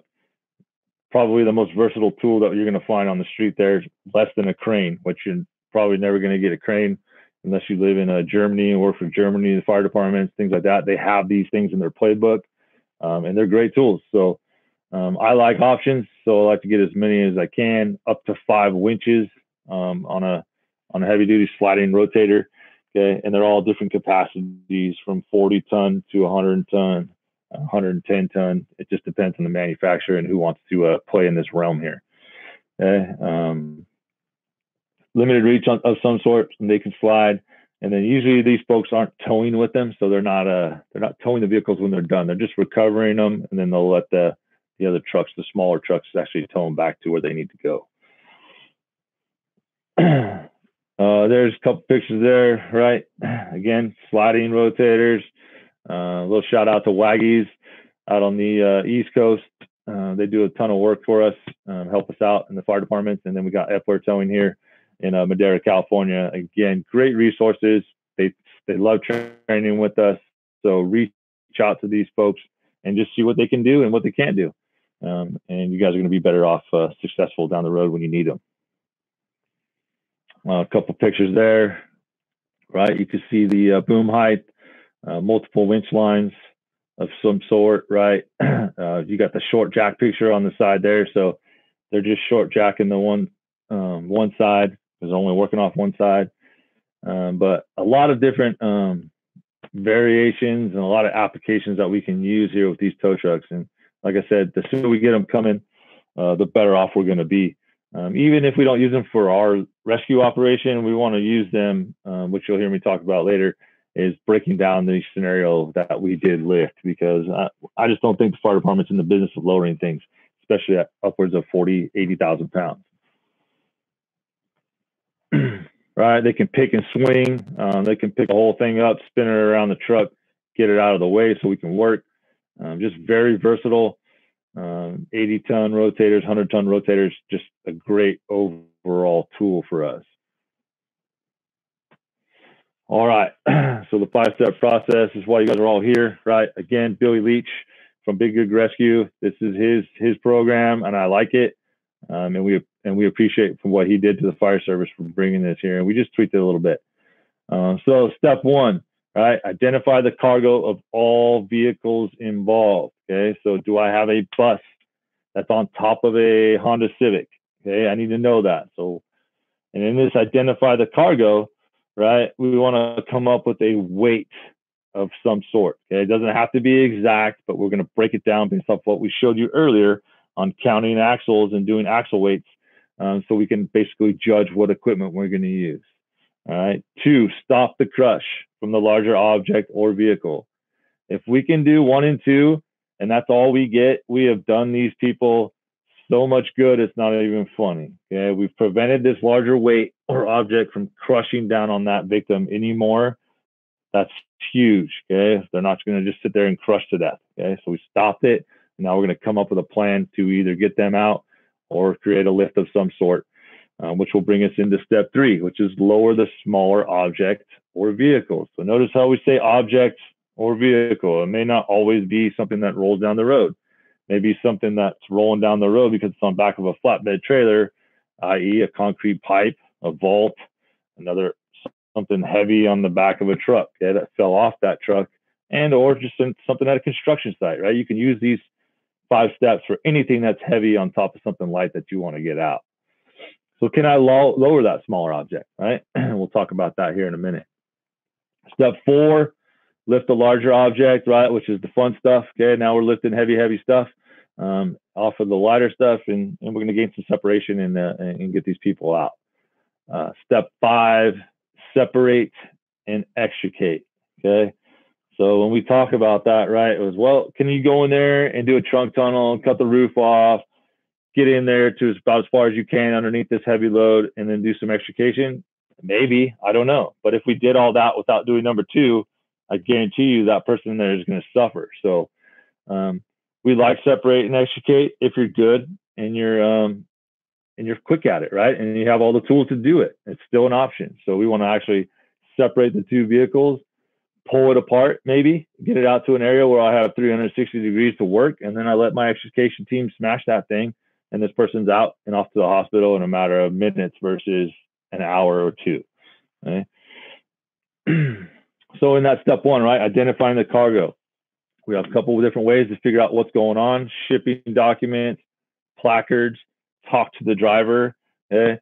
If you live or work in California, I can tell you I've been on calls where the driver of the truck is completely gone. His truck's in the middle of the freeway. The brakes are not set. The truck's still running, and you have no idea how this truck got here because that driver is gone. Okay, so you got to be careful. They're not always a reliable source. The shape of the container, we talked about it earlier in the presentation, using the ERG, right? Well, is it square? Is it round? It may help me on identifying what's going on. The labeling on the vehicle itself, right? We want to figure out the number of occupants that are potentially trapped and or are trapped, okay? And then which vehicle are they trapped in, the larger vehicle or the smaller vehicle, okay? And which one are we going to get out first? And we'll let you make that decision on scene. So then in that step one, right, identifying and calculating the load, we're going to use what we learned earlier, using the industry accepted value of axle weights, okay? So we know the thin profile steering axles on the front of a truck, 12,000 to 18,000 pounds, depending on what kind of truck it is. And then we get the larger tires, right, on the front axle, all the way up to 20,000 pounds. Our cement trucks, our fire trucks, right, that fat tire that's in the front, okay, we got a lot of weight on that steering axle, okay? And then we can also use the DOT rated tires, okay? They all have a max load rating stamped right on them, single load rating or max load rating at single or max load rating dual configuration. Figure out what it is, what kind of configuration it's in, add them all together, and that's the maximum weight you can put on that axle. Okay? And then we're going to use that to determine what we're putting underneath there to push on these things or stabilize them. Good picture of your thin tires there on the left, right? And then you got your super singles on the right. Okay? Same thing, it's just 20,000 pounds per axle or 17, depending on what kind of configuration they're in. And again, right, we can buy one tire or 4 tires, depending on what we're going to do. So it's all about efficiency and what that company wants to run on their trucks. Basic truck weights, right? 3 or less axles, 55,000 pounds. 4 or more, 66. Okay, and then 5 or more, 80,000 pounds. Okay, that magic number of 80 just popped back into the presentation. Okay, a lot of weight, but I'm not really worried about too much because I'm going to leave the majority of it on the ground when I go to lift it or stabilize it. There's that great slide. And one more time, right? 17, 17. Okay. Total of 34. Add them all together. Gross weight of 80,000 pounds, 51 feet long. So at 0 degrees, now we're going to get into a little bit of street math here. 50% of the vehicle's weight must be moved for the upriding force initially. So now we're going to take that 80,000 pounds that we just saw here, and we're going to lay it over on its side. So when we do that, it's going to require 40,000 pounds to initially bring that truck and trailer back up to its original location. Okay, so we'll say we're going to roll it or do a hinge lift. And so right there off the bat, I just took an 80,000 pound load and I cut it in half based off of physics. Okay, so I can deal with 40,000 pounds all day long versus 80, right? Yeah, we got some things that'll push 80,000 pounds, but I like the half number way better than I do 80. So this is where that math's going to come in, right? So here's a great picture of it. So that truck and trailer is rolled over. Okay, so I only need half of that to get this thing to start coming back up to create some space. Say we had something trapped underneath there, right? So half is easy to work with. But again, what I want to caution you on is this: you'll see a lot of people try to spike these things and do different techniques of rolling trucks, right? We want to get underneath, So you see where the arrow is to the right of this slide here. Okay, that's where I want that force being applied. So furthest away from the fulcrum, which would be the tires in this situation, and or the wood that I filled with, creating contact with the ground. And then if we wanted to add a little bit of help and rig a spike roll or a winch line that's going to actually attach to that upper axle that's up in the air and spike it down to the ground and assist it, that's okay, right? But if we don't want to just go grab that thing up high and start yanking on it with a winch, because A, we could drag the load, or B, we could get upwards of 100% of the load or 110% of the load if we're not careful with our winching operations. So we want to get an initial pop from the ground up and then assist it as we're going around it. So another great tool here. So at 15 degrees, right? So now we're going to say that truck that was on the side is now sitting at 15 degrees off there. So I only need 75% of the initial force. So now I take that 40. It's got we'll say it's got a little Honda underneath there. So it's already sitting on an angle for us. Perfect. Just helped me. That's the angle that's helping me. So now I took that 40,000 pounds and I cut it down to 30. I can deal with 30 a lot easier than I can with 42 when it comes to struts, airbags, bottle jacks, hydrofusions, winching. It's just a reduced weight that I can manage more easily. And then we'll even go down even more to 30 degrees, right? And then we'll say it's just sitting on something else and it's got a better angle for me. So now I only need half that. So now I'm back into 20,000 pounds. And then at 45 degrees, I only need 25% of the initial force. So now I took that 40,000 pounds and I dropped it to 10. I'm in my ballpark all day long. I can push 10,000. I can stabilize 10,000. I can do a lot of things at 10,000 pounds. So those are angles that are helping me based off the way that heavy load came down onto that lighter load. So stopping the crush, right? So you guys have heard it. Well, you maybe have to stabilize it. Well, are we stabilizing? We're preventing it from doing this and then falling over? Or do I want to stop the crush because it's already falling over and it's just crushing somebody? So there's a little bit of difference here in my mind. And the stabilization piece is that in itself. So if it, like I said earlier, if it looks like it's going to fall on you, you probably want to stabilize it. Or is it just dancing there, ready to fall? Let's just keep it there for now and not let it fall on me. Or did it already fall over?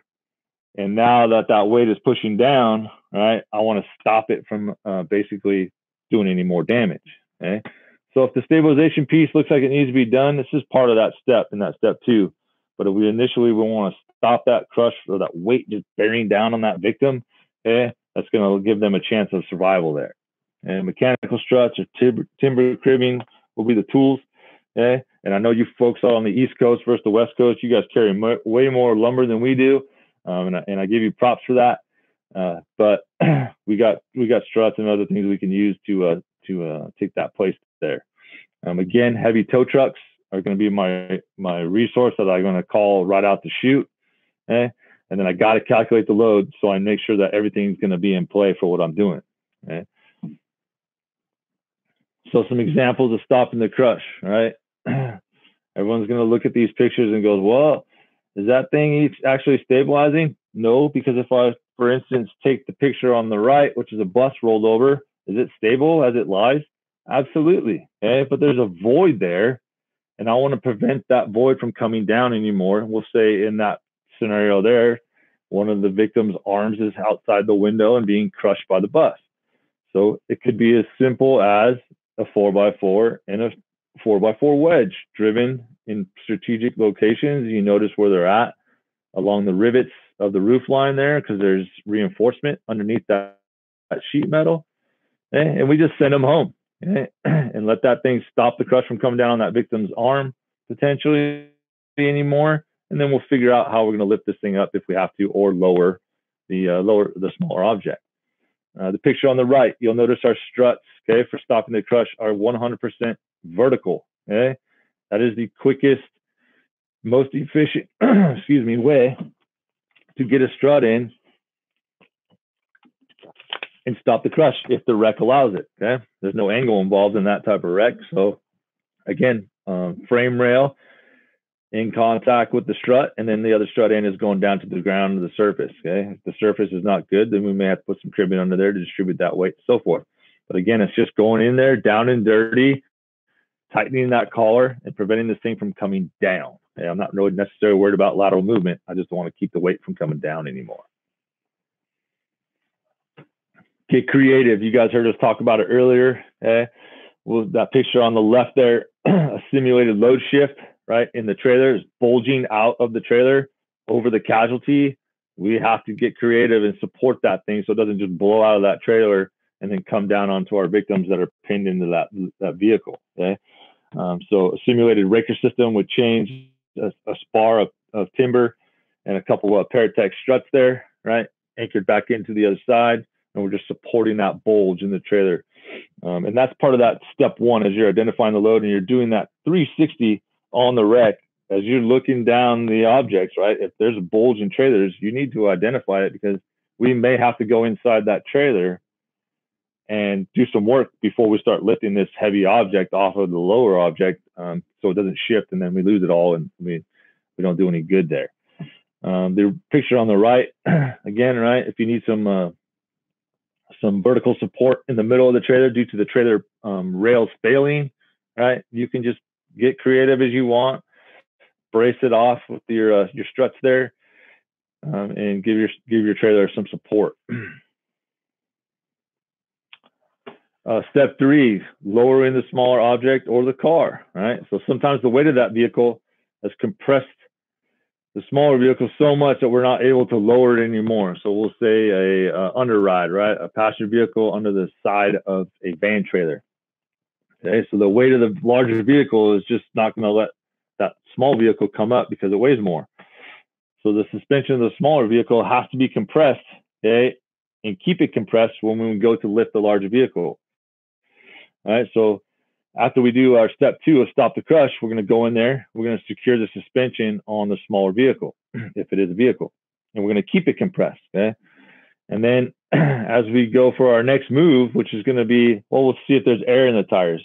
Okay, well, if you guys have been to my class before or our class, okay, you know, anything that has air in it, we like to grab that air and stick it in our back pocket and maybe use it later. But if it is your option and you want to make it quick and it's there, and it's going to allow you to get some separation, by all means, use it now. Don't wait for it at the end, okay? But there's a lot of thinking that goes involved versus just rolling up and pulling valve stems out of tires, right?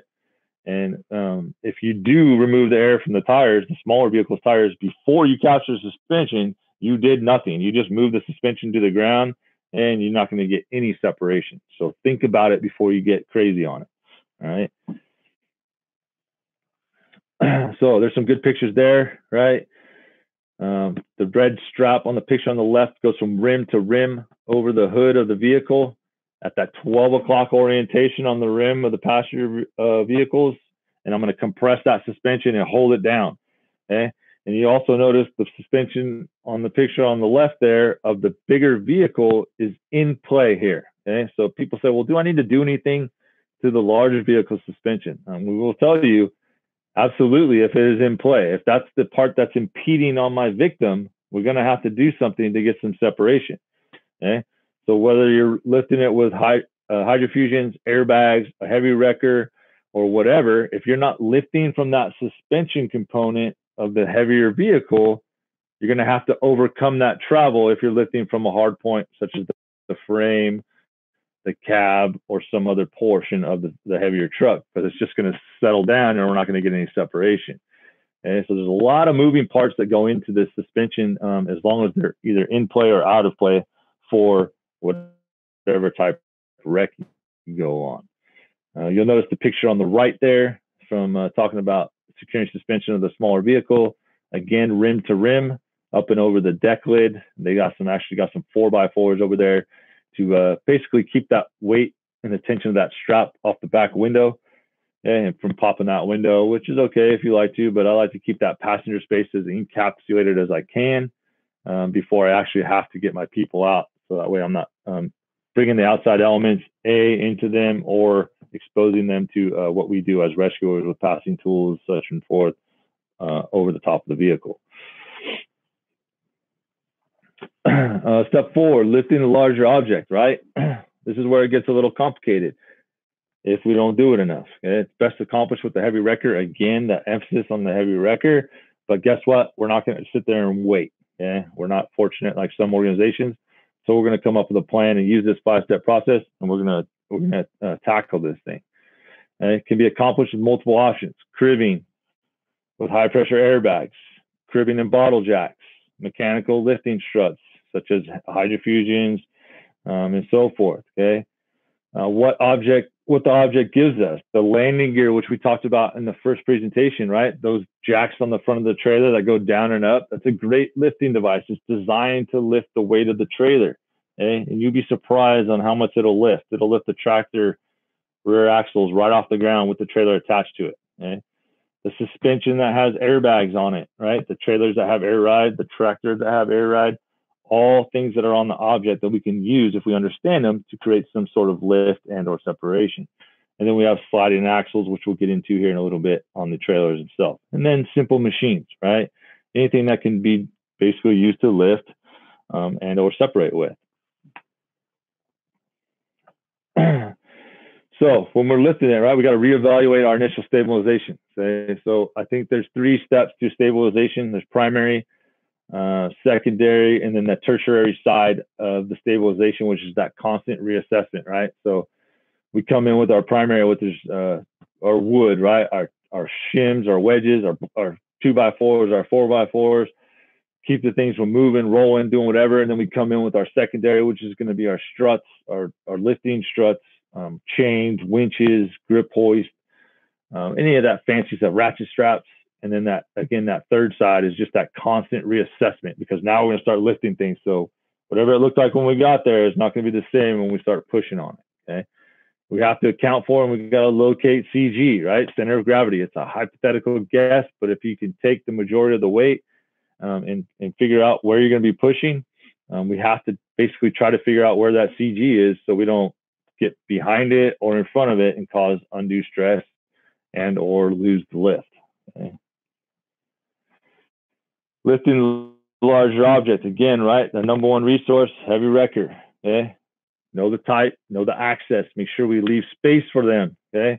Don't bottleneck the freeway with 20 different fire apparatus and call for a heavy wrecker, and then they're sitting there back there about a half mile away, blaring the horn trying to get in, but we didn't leave them any space. Okay. So if we're going to order it and we're going to use them, we got to make sure we leave enough space for them. Okay. Great tool, and understand their limitations. The Paratech strut multipliers, right? Okay. I said it earlier, and I think I've said it a couple times. Angles are going to hurt us or they're going to help us. Okay. So I'm not going to get all nerdy with all these numbers, but a strut that's loaded vertically is strong. Okay? A strut that has an angle to it and loaded is not that strong anymore. Okay, the forces go other places, so it goes down and out. Okay, Paratech did some math for you, so there is some little equations that you can put on there to basically figure that out if you're that smart. I'm not, so I like to do street math. It's either hurting me or helping me or doing both. Okay, depending on the situation. Lifting the larger objects, the hydrofusions, right? We're pretty fortunate here. We've been able to put scales underneath our lifting devices, our capture devices, our stabilization devices, and get true numbers, right, based off of weights and what's going on. So again, in this picture here, that hydrofusion is straight up and down, right? It is vertically fashioned to do the maximum amount of work, okay, in that setup there. So I challenge you guys to go out there and see what angles do to your equipment when you guys are training, and basically come up with conclusions on whether you're going to do operations that way or a different way, and have fun with it, right? But be safe at the same time, and you can see true numbers and evaluate your equipment in the best fashion that you can. Tiebacks, you guys have heard it probably numerous times, okay? We got to tie stuff back.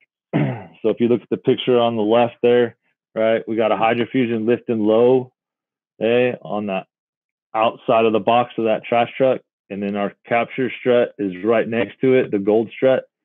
Okay. but we got a lot of mass above those struts, right? Does that everybody agree with that? We got a low insertion point, okay, with our lifting device and our capture device. So it's really not giving us much stability because I got a lot of mass above that.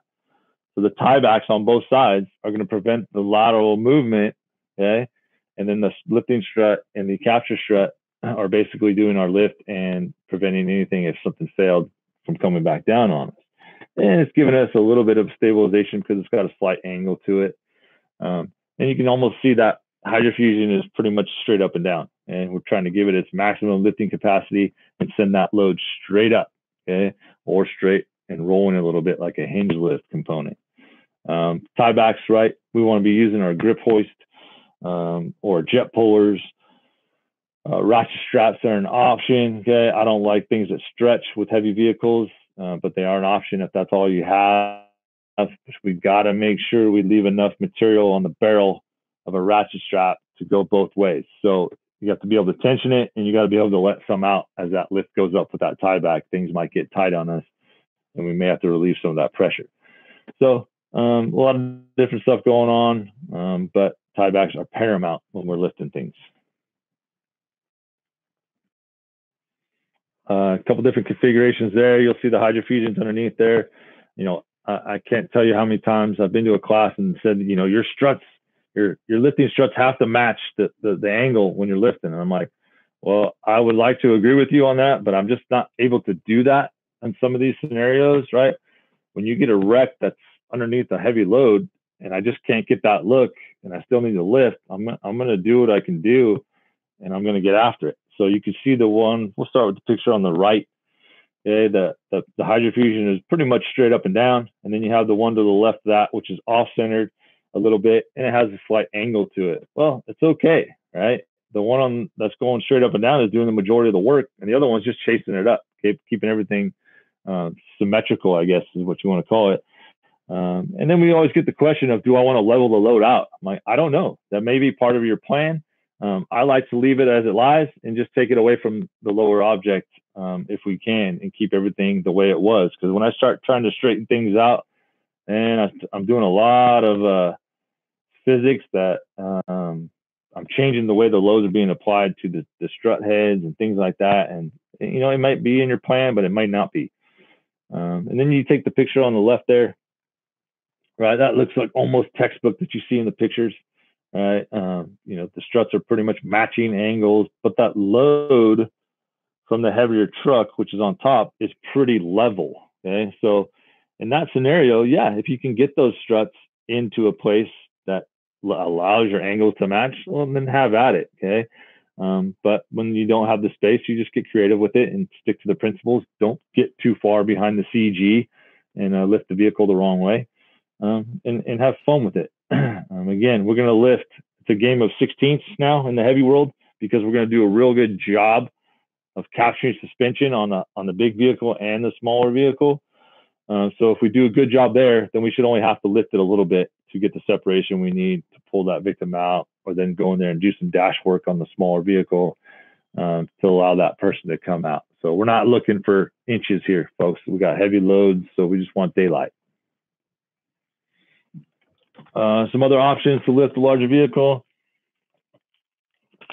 High pressure airbags, right? Great tool. Everybody in the United States usually has some of these.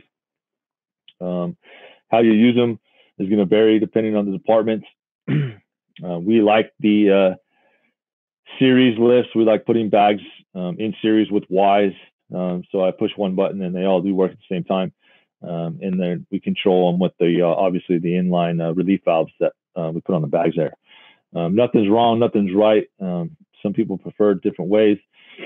But again, great tool, but limited height capacity depending on what we're actually lifting weight-wise. But absolutely great tools. Here we have a dual hydrofusion lift with the picture on the right and the left. And they're just chasing with the gold struts there. So people may ask, well, is this a chain cradle? No, absolutely it is not a chain cradle. It is attached. The chains are attached to the lower side of the vehicle. We want to attach the frame on the downstream side if possible, right? So you're probably not going to get this look initially if this bus was all the way on the ground, but what you have here was with that white sedan underneath the vehicle, it gave us enough space to be able to get our rigging all the way underneath the lowest part of the bus and attached to a hard point on the frame on the dirty side of the vehicle. Coming up and then going into our strut heads via the hydrofusions, our lifting device, and then our chase struts, the gold struts, basically taking the place of the cribbing, right? So we have about enough cribbing on our vehicle to maybe get us a lift of 6 to 12 inches. I know there's departments out there that carry upwards of 100 pieces of wood, so kudos to you guys. You guys can do a lot more with wood than we can. But if you guys are out of wood or you run out of wood, you can always take that place with the struts there and just put about 25 pounds to our struts there, and we'll just let the air maintain contact with our load, and we'll just chase collars just like we would with cribbing, lift an inch, crib an inch, just with collars, and we're off to the races here. You can see we put the scales there underneath there too. We're pushing on them so we can see weight transfers. So good little things out there to do and see. Again, right, unorthodox moves with your hydrofusions, straight up and down on the picture on the left, right, 90 degrees. I like it. It's tied back on both sides, and it's going to go straight up. That's the way I want it to, depending on the wreck, right? You can see that angle of the gold strut on the picture on the right there, right? That's a perfect stabilization angle, right? 45 degrees, okay? But where is it placed on the vehicle? To the truck bed that tilts, right? So did we take that in consideration? Did we chain down the dump bed of the dump truck, right? Because I'm asking it to do something for me. I need to make sure that it's all going to react appropriately if something did fail. You can see those steep angles on the picture on the left there, right? That's a nice hydrofusion lift. Hydrofusion bottle jack on steroids. I love it. It's got protection in the collar, right? But that angle is pretty shallow, right? From what everybody would be seem normal, right? But the load's in the way, so it is what it is, right? Now I just have to understand that chart that Paratech did with the angles, right? And know that my load is going down and out on my struts versus down and through the ground. Yeah, it's totally okay as long as we know our weights and what we're pushing and everything's reacting correctly. So again, getting creative, right? Then you see the picture on the right, heavier vehicle. Now I bring my strut angles in tighter and ask that thing to do more work and push it straight up and down into the ground. Excuse me. Another option, great option, is high pressure airbags on top of the tires, right in between the tires and the box of the van trailer. This is a very rapid lift. Again, however you guys set up your airbags, put a little bit of cribbing or pad on top of the two tires, okay, especially if this trailer is fully loaded. So if we walk up and the driver's there and he's like, yep, I'm fully loaded at, whatever it is, 70,000 pounds. Okay.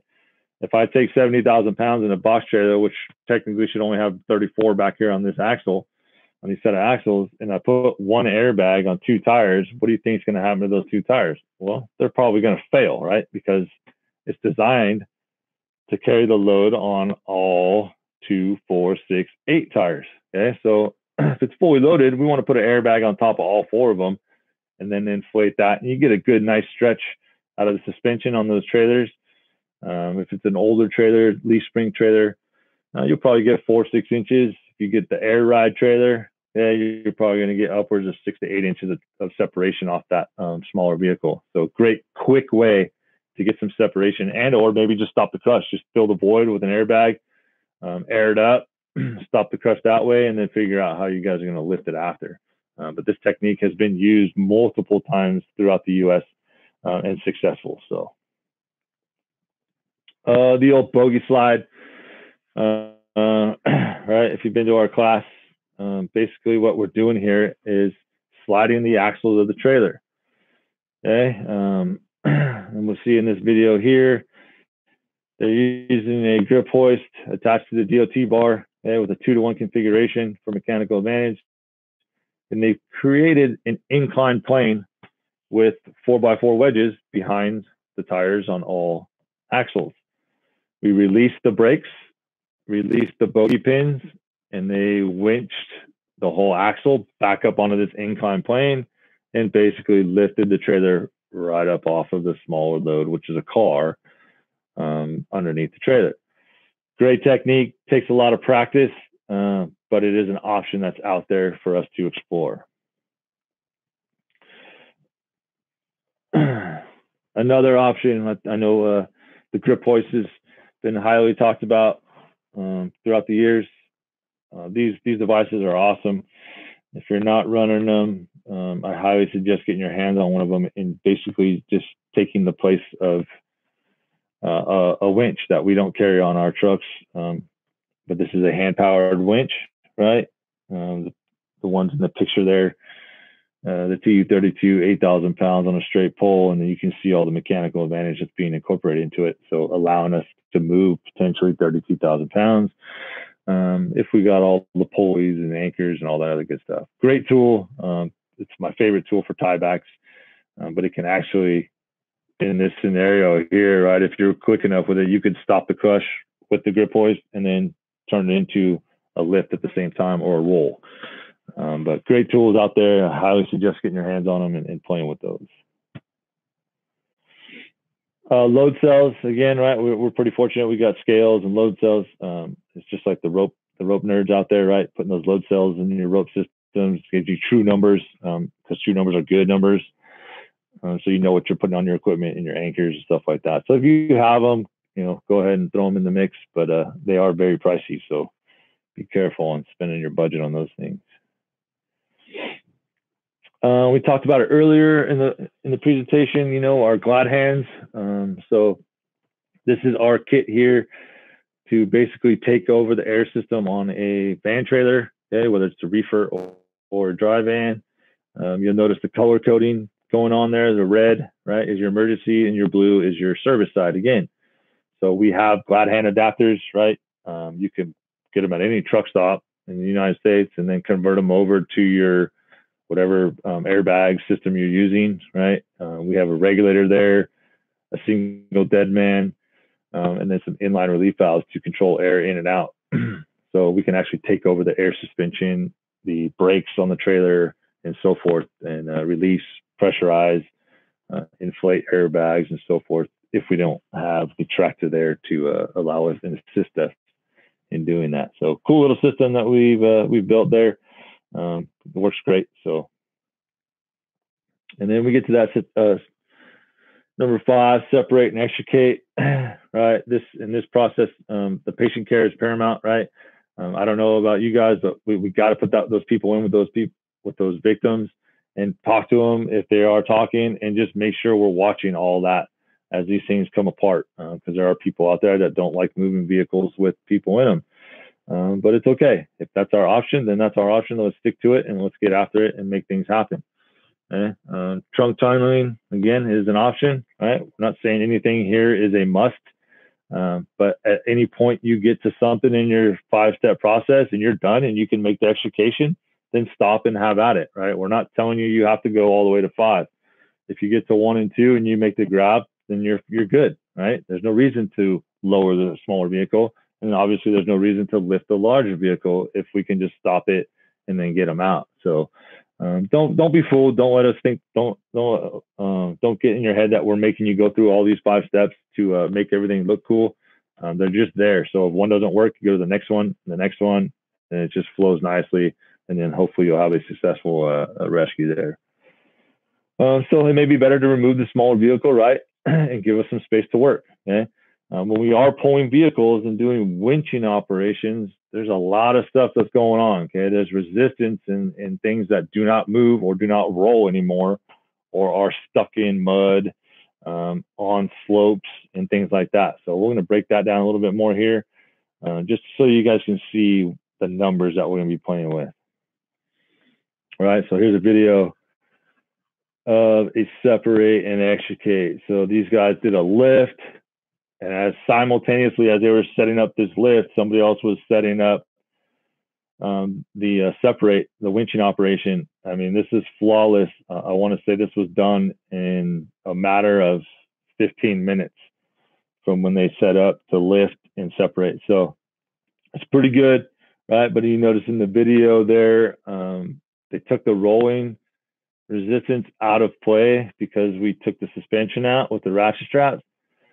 So the vehicle wouldn't roll anymore. So now we got rubber on concrete, rubber on asphalt. So there's just a lot of resistances that we have to calculate. And again, I'm not expecting you guys to memorize this stuff, but just know when you start pulling on things and it doesn't move the way you think it's going to, that this is why.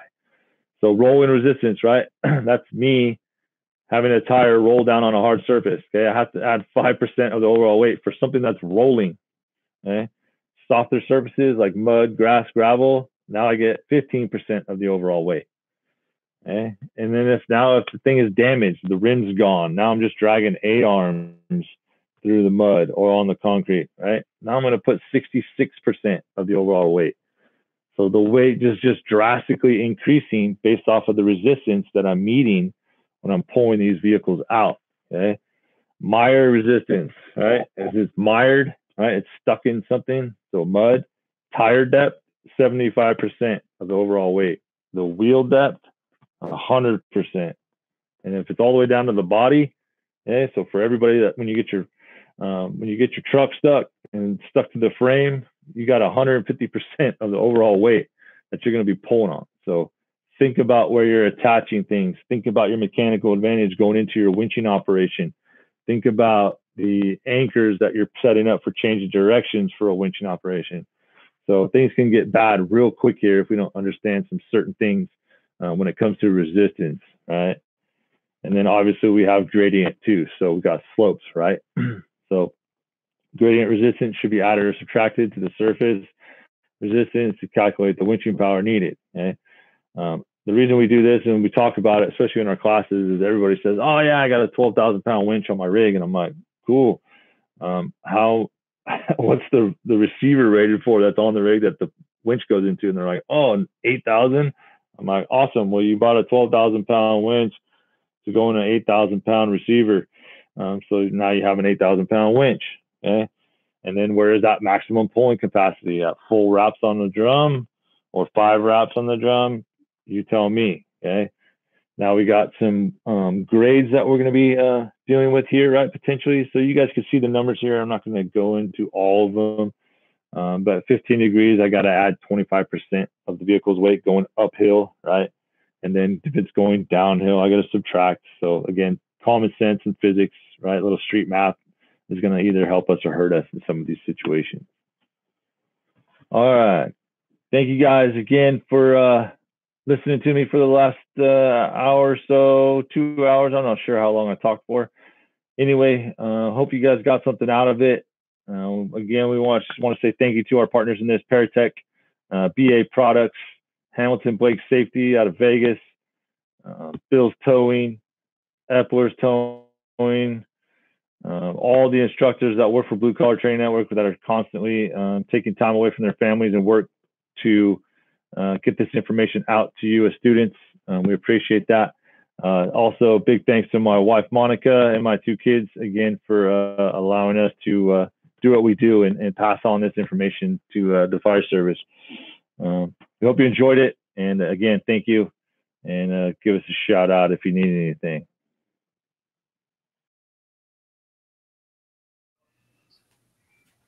Who wants to do, Mike? Joe? Hi. Thanks for joining us, and welcome to the live Q&A.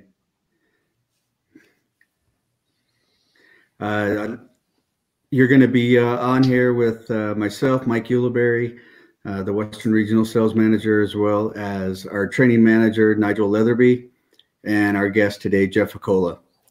So we'll go through some of the questions that we received prior to and during the webinar. And the first one, we'll start with a question about the working load limit of grade 80 chain in reference to stabilizing tandem axle vehicles. But I think, Jeff, let's just go ahead and address that load limits as well as covering grade 70 and 100 chain as well. Yeah, great question.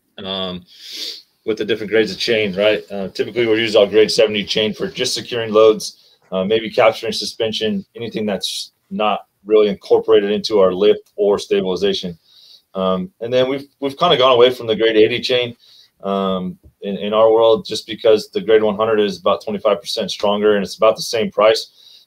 So you might as well just switch over to the grade 100 for your overhead lifts and your stabilization and such. And with that, you know, we're talking about the axle weight back there on the 34,000 pounds. I believe the question was referred to as doing a basket under the rear of the trailer. So if you actually break that lift down into the weight, you know, like we discussed in the slides, you know, we'll say 34,000 pounds is on those rear axles. I'm going to cut that number in half immediately. So, you know, 34 and a half was bringing us back down into that realm of the basket rating of the chain. Only thing I don't like about baskets, right, is you have a DD ratio in your chain, just the way it's loaded. So you could technically, you know, overload your chain based off of the DD ratio in your chain because it's point loading chain links. But it's still a good technique. It's rapid, especially if there's no purchase points for you to get under hard points to do any of that stabilization or lifting. Okay, thanks. Next question we had was from Lee Brown, and it is about stabilizing the barrel of the cement truck and how to secure that and chaining it before we do a lift. Nigel, you answering that one, or you want me to do it? You can do it, Jeff. That's fine. All right. Yeah. So the drum on the cement mixer is right. There's usually one fixed point where the drive unit is at, that hydraulically driven motor that's attached to one end of the drum. That one really isn't too critical, but we always want to look at all that stuff when we're sizing that up in that step one of the process. Just make sure it's all holding together. The opposite end of that drum, right, there's a couple rollers there that basically gravity is holding that drum onto the rollers and allowing that drum to spin. We definitely want to chain that end of the drum back down to somewhere in the stinger area if it has a stinger, and or the frame, and then tension it up with a chain binder so we don't get any movement of the drum while we're uprighting it or just stabilizing it. And it's a good little, you'll see if it's rolled over when you guys are doing that size up, that 360, you'll see a gap pretty predominantly present in between the rollers. And a lot of questions we get also is, well, do I want to bring that back into the rollers? I don't like moving things. I'm going to fill the void with some wood or whatever, and then I'll bind it then. So I don't like to move things back without actually until I want to move the actual load itself. So yes. Okay. The next question comes in at let's see here. When stabilizing heavy load with struts, do you prefer a high insertion or a low insertion point, and why? So that's a great question, and you brought up the key word in that question was stabilization. Am I truly stabilizing for lateral movement prevention? Am I capturing something, right? A load that's already leaned over and I want to capture that weight. If I'm stabilizing, I'm just stabilizing. So I'll go high as I can, right? As high as the rec will allow me to go with my strut angles, just to prevent that lateral movement, right? And those struts will hardly see any weight. So as far as low insertion points, right, you have to keep in mind, if we're going to stabilize low on a low insertion point, I have a lot of mass above my stabilization, my insertion points, which is not good in some aspects. So you may have a mixture of both. I can't tell you, something that's going to be true every time because it all depends on the rec. But traditionally, you'll see us do low lifts, so low insertion points, and low capturing devices. And then if we need that lateral prevention, we'll add those higher insertion points for the stabilization factor as we're lifting.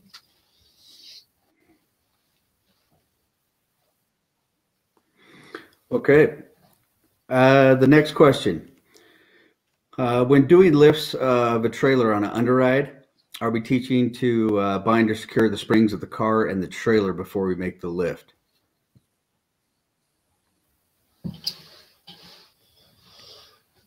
Yes.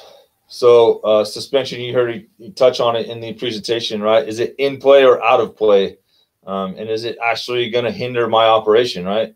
So if I'm trying to get separation from a point on the vehicle that's further away from the suspension and it's not going to impact my extrication or the separation component, I may not have to do anything with it. But if it is in play where it's right in the suspension is focused in the energy or the area where I need to get that separation, I absolutely have to chain that, maybe block it out with wood.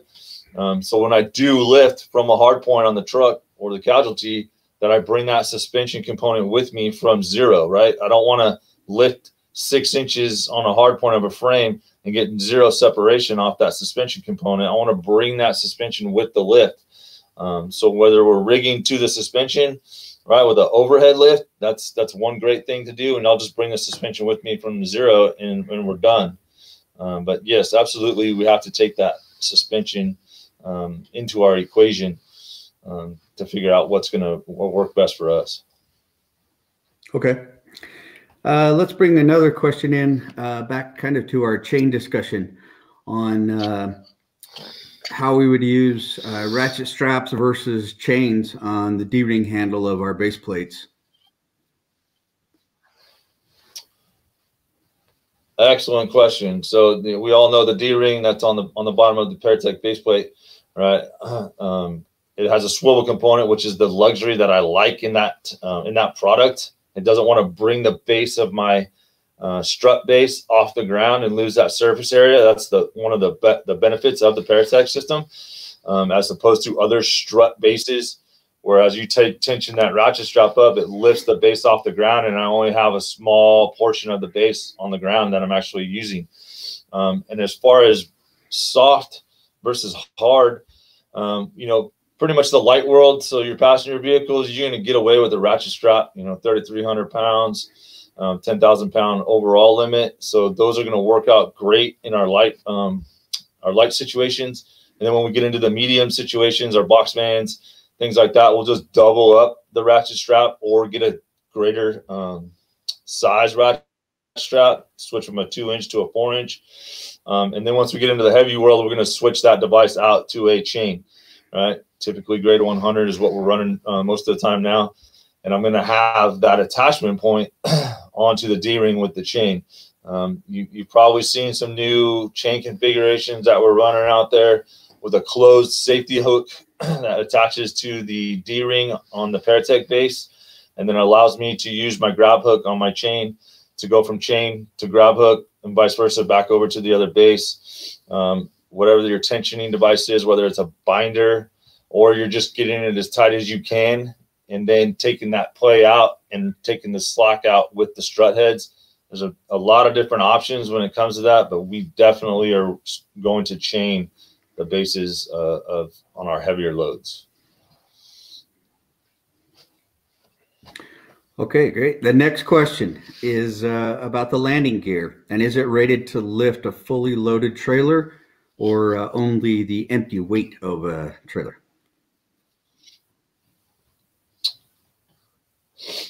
Excellent question. Yes, so it all depends on the trailer itself. So your typical van trailers, the landing gear is 100% rated to hold the full capacity of the contents and the trailer itself. So you have to consider that when you see these trailers sitting on the side of the road with no tractor underneath them. Okay, that jack system is designed to hold that full weight. The thing that's missing, right, is the tractor that goes under there, and that gives you another 34,000 pounds of load capacity on the axles, plus the steering axle, right? We don't want to overload the steering axle. But yes, that jack is designed to hold that on that type of trailer. So it'll lift the whole weight up and down.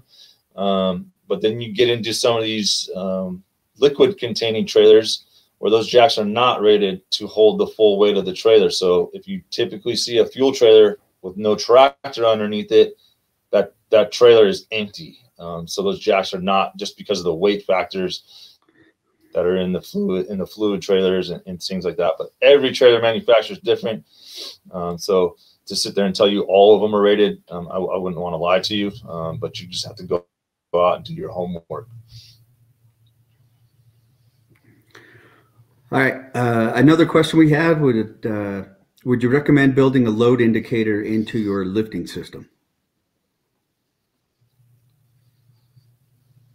Yes, that's the $1 million question for Paratech, since they're all online with us, right? Like, what can I get the most out of my product? Can I get the hydrofusion with the safety collar and a load indicator all in it at once? Yeah, that's perfect, right? If the engineers could do it. What they have done is on the pump itself, if you look at the gauge on the pump, you can get pretty close to your weight that you're pushing on that hydrofusion just by taking the outside number, which I believe the color is black, whatever that number is on the pump, and then doubling that, so multiplying it times 2, and you're going to get a rough estimate of how much weight you have on that individual strut. If you could had access to your scales and all that stuff, I don't recommend buying those for emergency operations, just because it's just another piece in the component. And I know we do it in the rope world, but if you have it, yeah, I mean, absolutely put it in there, because then you know what you're pushing.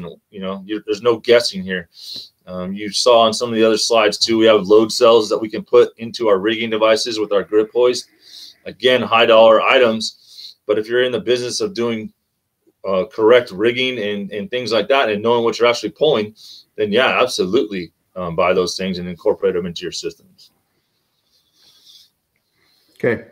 We have a question now about the grip hoist, and it says, can you discuss at some point rigging the grip hoist to the axles and any procedures that need to be done to secure the axle for being pulled off in a hinge lift, as was in the PowerPoint?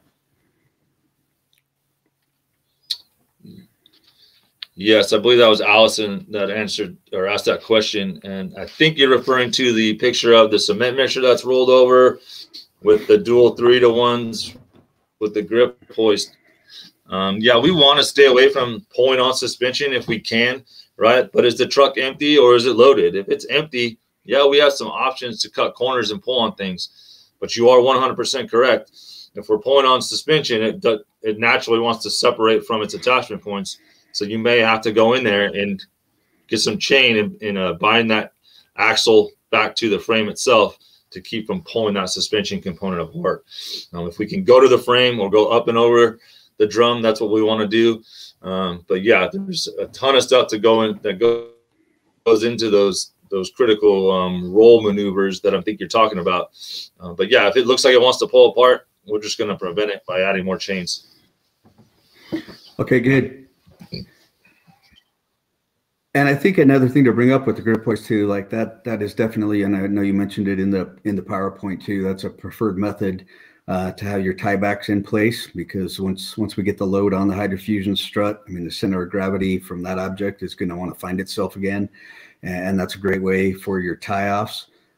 Also, when you are doing the bogey slide, and I showed pictures of the stabilization back to the landing gear, it is always a good idea to throw a strut up in there against the brace on that and the floorboard, just to kind of secure that a little bit too, as you put that force on the grip hoist as you're moving those bogies forward. Another question we have here are, is there a standard glad hand operating pressure?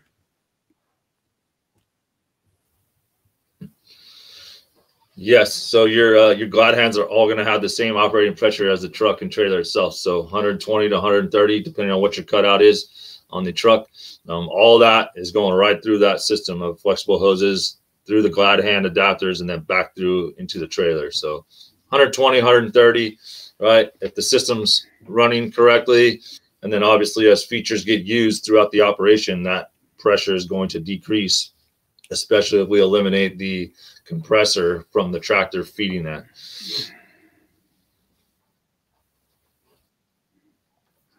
Sure. And then I have a couple other questions here. I'm going to refer these ones to Nigel. Do the Paratech straps lose strength if they are wet or in the snow or cold? They don't lose capacity whether they're in snow or cold, but when they wet, yes, they do. As in any other ratchet strap, if it's soaking wet, it does lose capacity. To the extent of capacity it loses, I'm unsure. But they are a nylon belt, so it's not as if the water soaks in, but they do lose capacity when they wet. Yep. And the last question I have here, does Paratech have any oversized bases for use on soft ground? Not really. The only bases we have is a 12 by 12 base. That's the biggest base we do. If we need any extra padding under that base because of soft ground, we'd pad it out with plywood or even an airbag, a deflated airbag, just to pad out that base, just to give us a little bit more surface area on soft ground. Okay. And we do have one more question that just came in.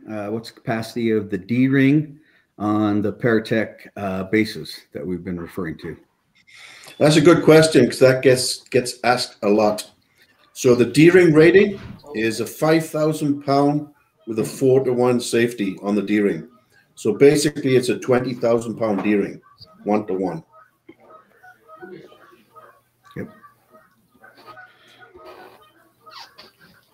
Okay, that's great. Looks like we hit all the questions.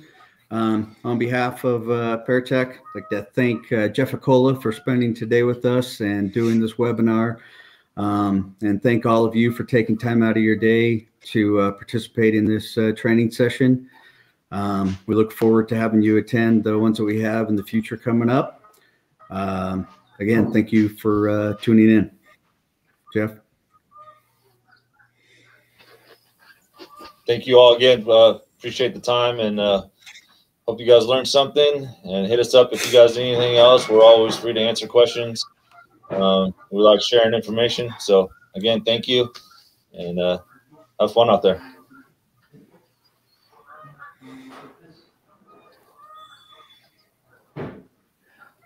The road has been long. Through time, Paratech has worked tirelessly to always keep innovating and making the best tools to save lives. Now, on the cusp of a new era, we are entering the future of rescue. Before facing the future, you should know the past. Let's go back. The real start to Paratech was the saw. Partners Robert Banker and Howard Leibovitz discovered the Swedish chainsaw that they thought would be effective for the fire service, and that proved to be correct. And that took off, and all over the United States, it had to have special blades. Howie Leibovitz, he invented a negative pitch that nobody else could replicate, so we began making those ourselves. That's what gave us the manufacturing core to Paratech. We had this capability, and now we wanted to fulfill it with new products, new ideas. It all started back in 1962. Our first ever tool was the Pry-Axe. The Pry-Axe was developed by a battalion chief in New York City Fire Department. He had what he thought was a prototype for somebody to make it for him. This was while I was in the Army. My two partners, Howie and Bob, agreed that they'd like to try it. The first run was 2,000 units. When I got out of the Army in 1965, my first task was to get rid of these damn Pry-Axes because they're costing us a fortune sitting here. Little by little, they gained recognition, and we started building in improvements to the tool. And each time we made a release of forgings, we tried to incorporate features into the tool that would make it better. Every change in the tool was an improvement. The tool that started it all. Over 50 years of continuous production and continuous improvements. World famous Pry-Axe.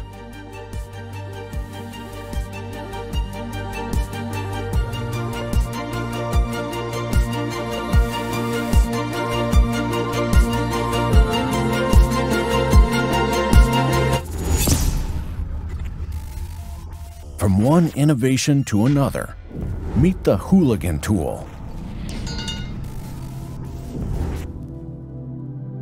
The fire departments had very limited choices. Some fire departments were doing forcible entry with a crowbar that they got at the Ace Hardware store. So when they'd see this quick and decisive forcible entry tool, that was a fairly quick success, and we did send thousands of them. We used to weld them, but the weld wasn't as good because it was damaging the structure of the material.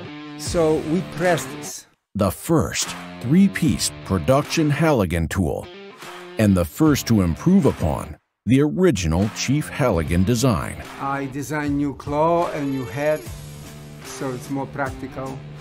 Claw is more sleek, but it's bent more, and it has a nail pulling feature.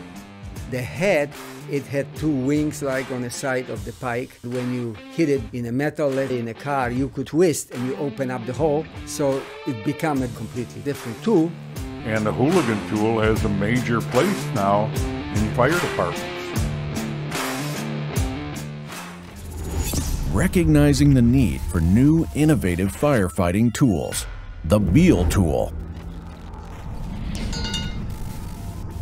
Howie wanted to design this very small personal tool. Spell it backwards, it's Leib. Leibovitz.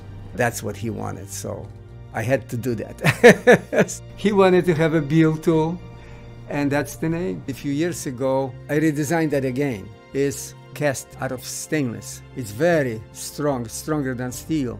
It's like 180,000 psi. All we do is put a rubber handle on it. We just press it together, so this is like indestructible. The smallest, most portable axe in a fireman's arsenal. Designed by Paratech's founder, Howard Leibovitz, to ensure that even officers have a tool they can carry without restricting personal mobility.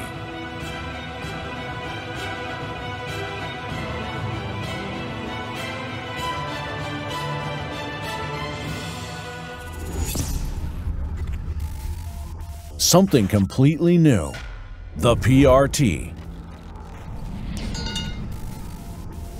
The idea behind it, it's the economy of scale and it's safety, because up until that time, to get percussive force, you're swinging a sledgehammer and you take a backswing and it's dangerous. You're able to direct all the force. There's no deflection.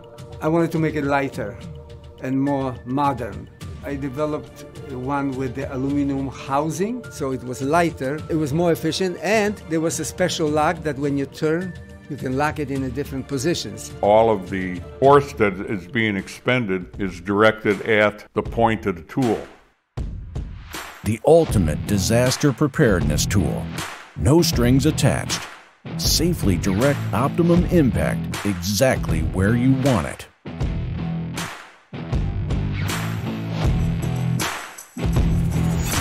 New problems require new tools.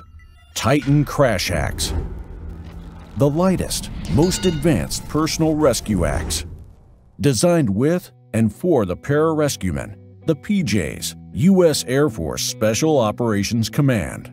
This was the first product I worked on. Some members of the Air Force pararescue guys had purchased one of our Beal tools, and they had tested it without us knowing about it. And they said, hey, we really like this product. Here's the thing, we need the whole thing to be under 2.5 pounds because everything that goes up in an airplane, the weight matters a lot. That's why I'd ever drive to titanium.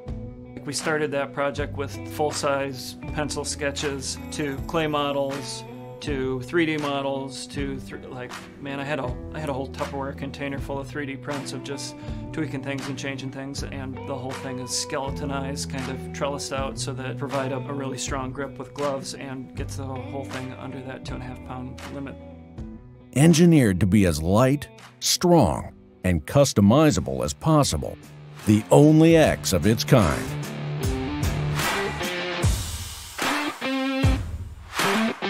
Having refined our manufacturing and engineering expertise, we move to revolutionize another plane of rescue. Our road continues. The future of rescue still awaits. Come along next time when we uncover how Paratech made a yellow X mean the safest rescue. I went to work and I said, Howie, why did you hire me? And he said, because you're crazy. I like guns.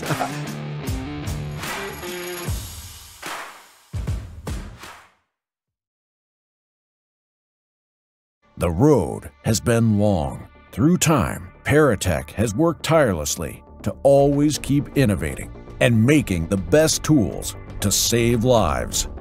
Now, on the cusp of a new era, we are entering the future of rescue. Before facing the future, you should know